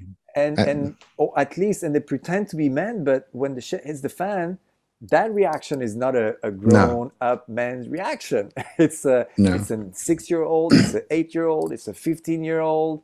No, you did it. Like, I mean, right you across the know? board, there's no, we live in a society where we elect leaders based on their ability to blame someone else for the problems that have been around forever. I mean, and whoever does it with the most cunning and convincing nature, we're like, okay, we'll pick them because that's all we're going to get. I mean, we don't have a system in place where anyone takes responsibility for anything else, and that's you see it in our society. You see it's reflected in all facets of our society. Right now we have a population that is refusing to take their own health into their responsibility. It's refusing to be an adult in many ways, and so everything is it must be delivered, just like a toddler, just like a baby. It's like, oh, don't worry about anything. Just take this and you'll be fine, or just do this and you'll be fine. It doesn't work like that. There's no there nothing works like that. That is like a childish, imaginative thinking that health comes in a pill or a shot. It doesn't, and it never will. I don't think that. I mean, unless you're dying and you're in an anaphylactic shock, and then maybe you can save them with a shot. That's different though. um yeah, man, it's But such. these childlike parts, these childlike responses, these immature responses will keep on coming up until us as men, we call each other on our shit. This is what I was Yeah, talking about, right? It's like, if that's we, true. like, I want people to be able to help, like we often say in men's circle, like iron sharpens iron. It's Right, like, I want to be able to sit with men who have walked that journey. I cannot teach something that haven't experienced, and that's right, true for everything, including, like, the journey of being a father, including the journey of being a husband, including the journey of being a companion, that's like, right. regardless, and so that's what I'm hoping for: compassion and accountability. Mm. Like, if we can be more compassionate with myself, with ourselves, with each other, and at the same time, instead of going along and saying, I'm just gonna let him do his thing, no, don't let Yeah, him do his thing, call him on his shit, because he needs to grow up, right? right, And that shouldn't be, for me personally, I don't want my wife to have to do this, right? right, I don't want my kids to have to do this. I want other grown-up men to be able to tell me, here, like, check yourself, because right. that response is not, doesn't seem like you, right? Yeah, And thank you for the mirror. Thank you for the opportunity for me to just go back, yeah, listen to that childlike part. What is it that I haven't processed? Okay, let me sit with it, hold the pain, process, complete that nervous system cycle, right, right? Complete it, diffuse it, and then it doesn't have any power. I know right, it's there. I know it's been part of me, but I don't have to respond like this anymore, right? I've repatterned, I've reprogrammed, and I'm free. That's what it right. is about, freedom. That's that's the process, and it's a beautiful one. And the most men in our, especially in Western society, and particularly in America, we just don't, that kind of support system really has to be sought out, and there should be no shame Yeah. in that seeking, because I mean, what better way to do Yeah. it, to find support than to find peers who are looking to do the same thing you are. And it's going to be a bunch of guys who I mean, I mean, I don't know, some guys are like really weird, and and I guess like feeling in front of other guys becomes a thing, that the inherent thing that they're afraid of sometimes. But at the same time, when you're with a bunch of guys who understand the necessity of it, um, maybe it helps. You know what I mean? I'm just encouraging people, because it's not a very popular thing to do in America for men right now. I know, I see it. I see it catching Yeah. on, and in other places and overseas, but I'm hoping it catches on more here, and I'm interested in continuing my journey in getting into a group. So this is Times another are reminder of shifting. me that I got to stop putting it off. Yeah, Yeah, time are, things are shifting. I, I do feel like this is the end of a world. I don't know about yeah, the world, but for me, that's the end of a world. I feel like somehow the pain and the suffering and the fear and like all these disruptions for me were just an opportunity to say, hey, oh, I don't know how long that's gonna last, so yeah, I might as well just do things that feel in alignment. Uh, but for me, the what I want to go back to the invitation that you like to all to seek out that support, yeah, because I've been doing martial arts for a while, and boxing and this and that.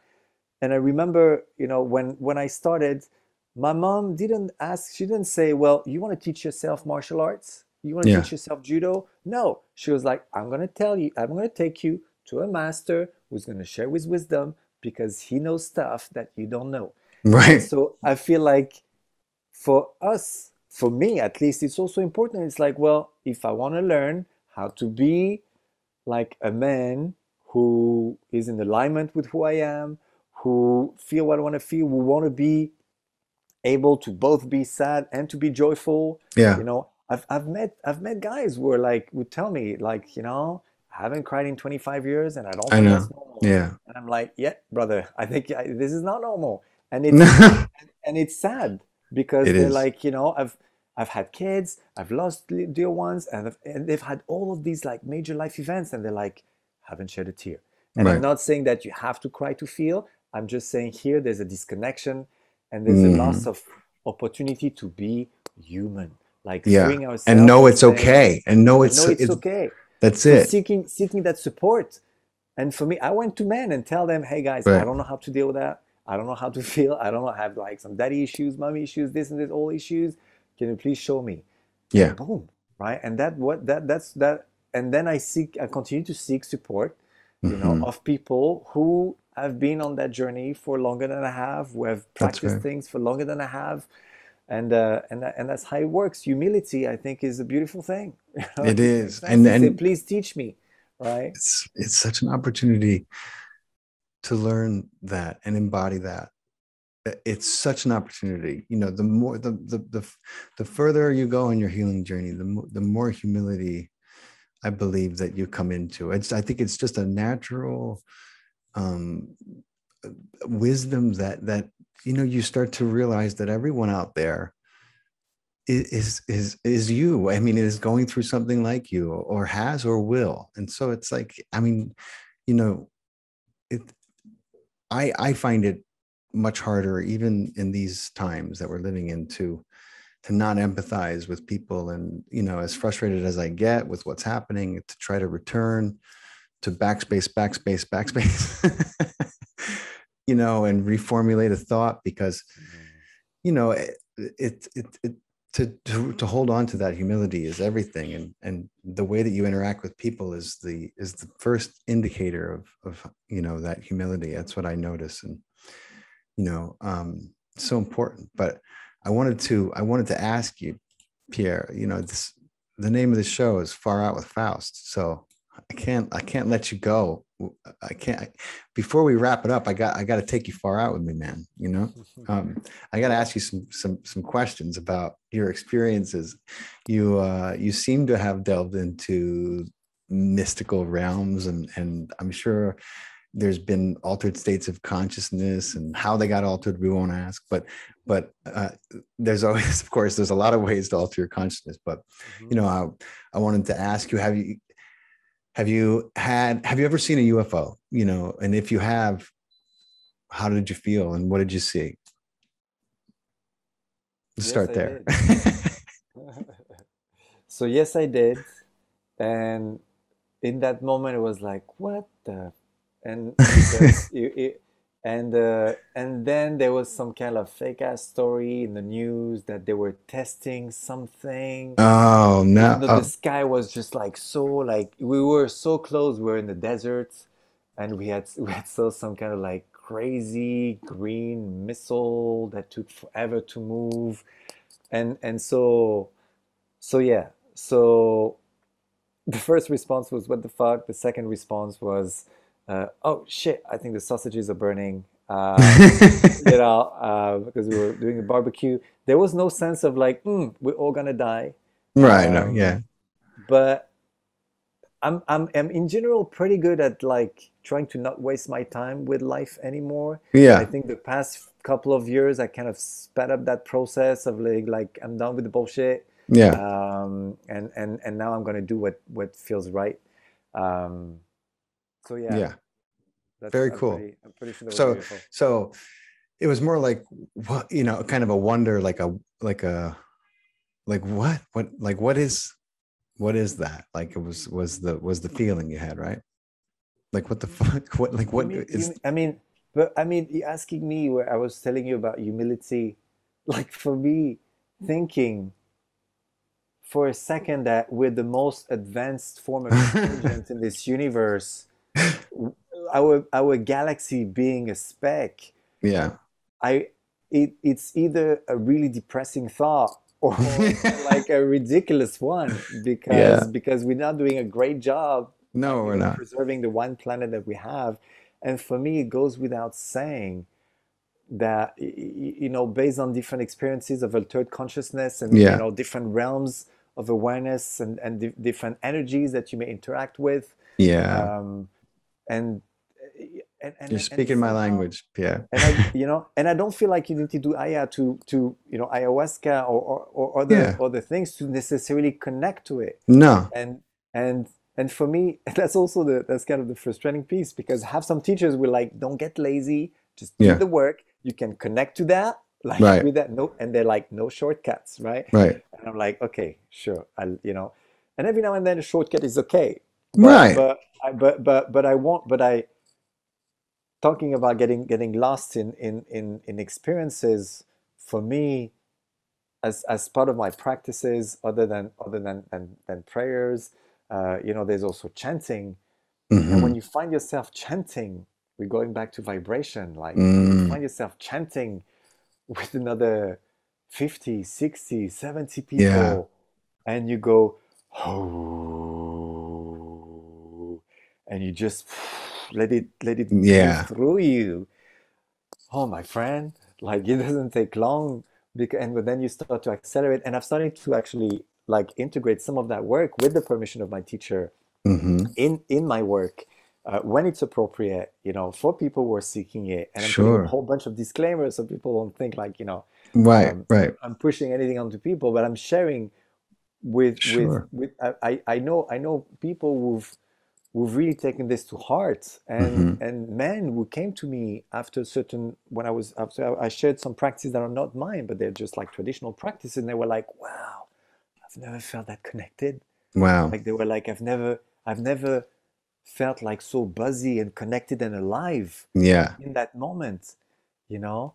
Yeah. And that's when I was like, well, just keep practicing, brother, Right. because there's so much more. Like there's so much more. And even things that I can't even fathom, because I've only been on that journey for like, 15 years, 10, 15 years. I know like teachers who like be there Yeah. for like hours, like every day, like for the past 60 years. And these guys are like, this thing. Absolutely. Absolutely, man. So before you go, I'm going to ask you my favorite question. If you could whisper into the ears of every person on the planet, if you could plant one hypnotic suggestion to them, plant that seed, that, you know, of course, that you feel would give them the greatest expression of their life, you know, and their interactions with people. What would you say? There are two things that come up. Very simple. I would tell them to take a breath. And as they exhale, I would tell them to repeat, I'm not alone and I'm enough. And I would ask them to hold that. Not alone. I'm enough. Not to, right? And not to take it for granted, and to notice what that feels like in your nervous system when you say these words.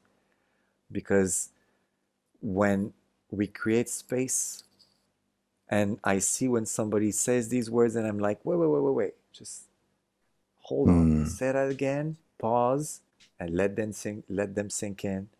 I'm not alone, I'm enough.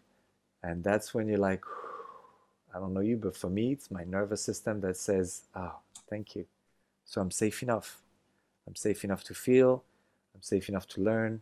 Safe enough to heal. Safe enough to love. You know, that's what I would go for. Beautiful. I love it. I'm going to practice it. Thank you for the beautiful question. Thank you so much, Pierre. I'm so grateful for your time, man. This exceeded any idea or expectation I could have had. It's been awesome. Thank you so much. I can't wait to say thank you to Krista for introducing me to you. Very much enjoyed that conversation. It's been an honor, brother. Thank you so much. I'll be in touch, and I'll include all your information in the links, and we'll let you know when this is going to come out. That sounds good. Thank you, brother. Have a good one. Take care. Thank you.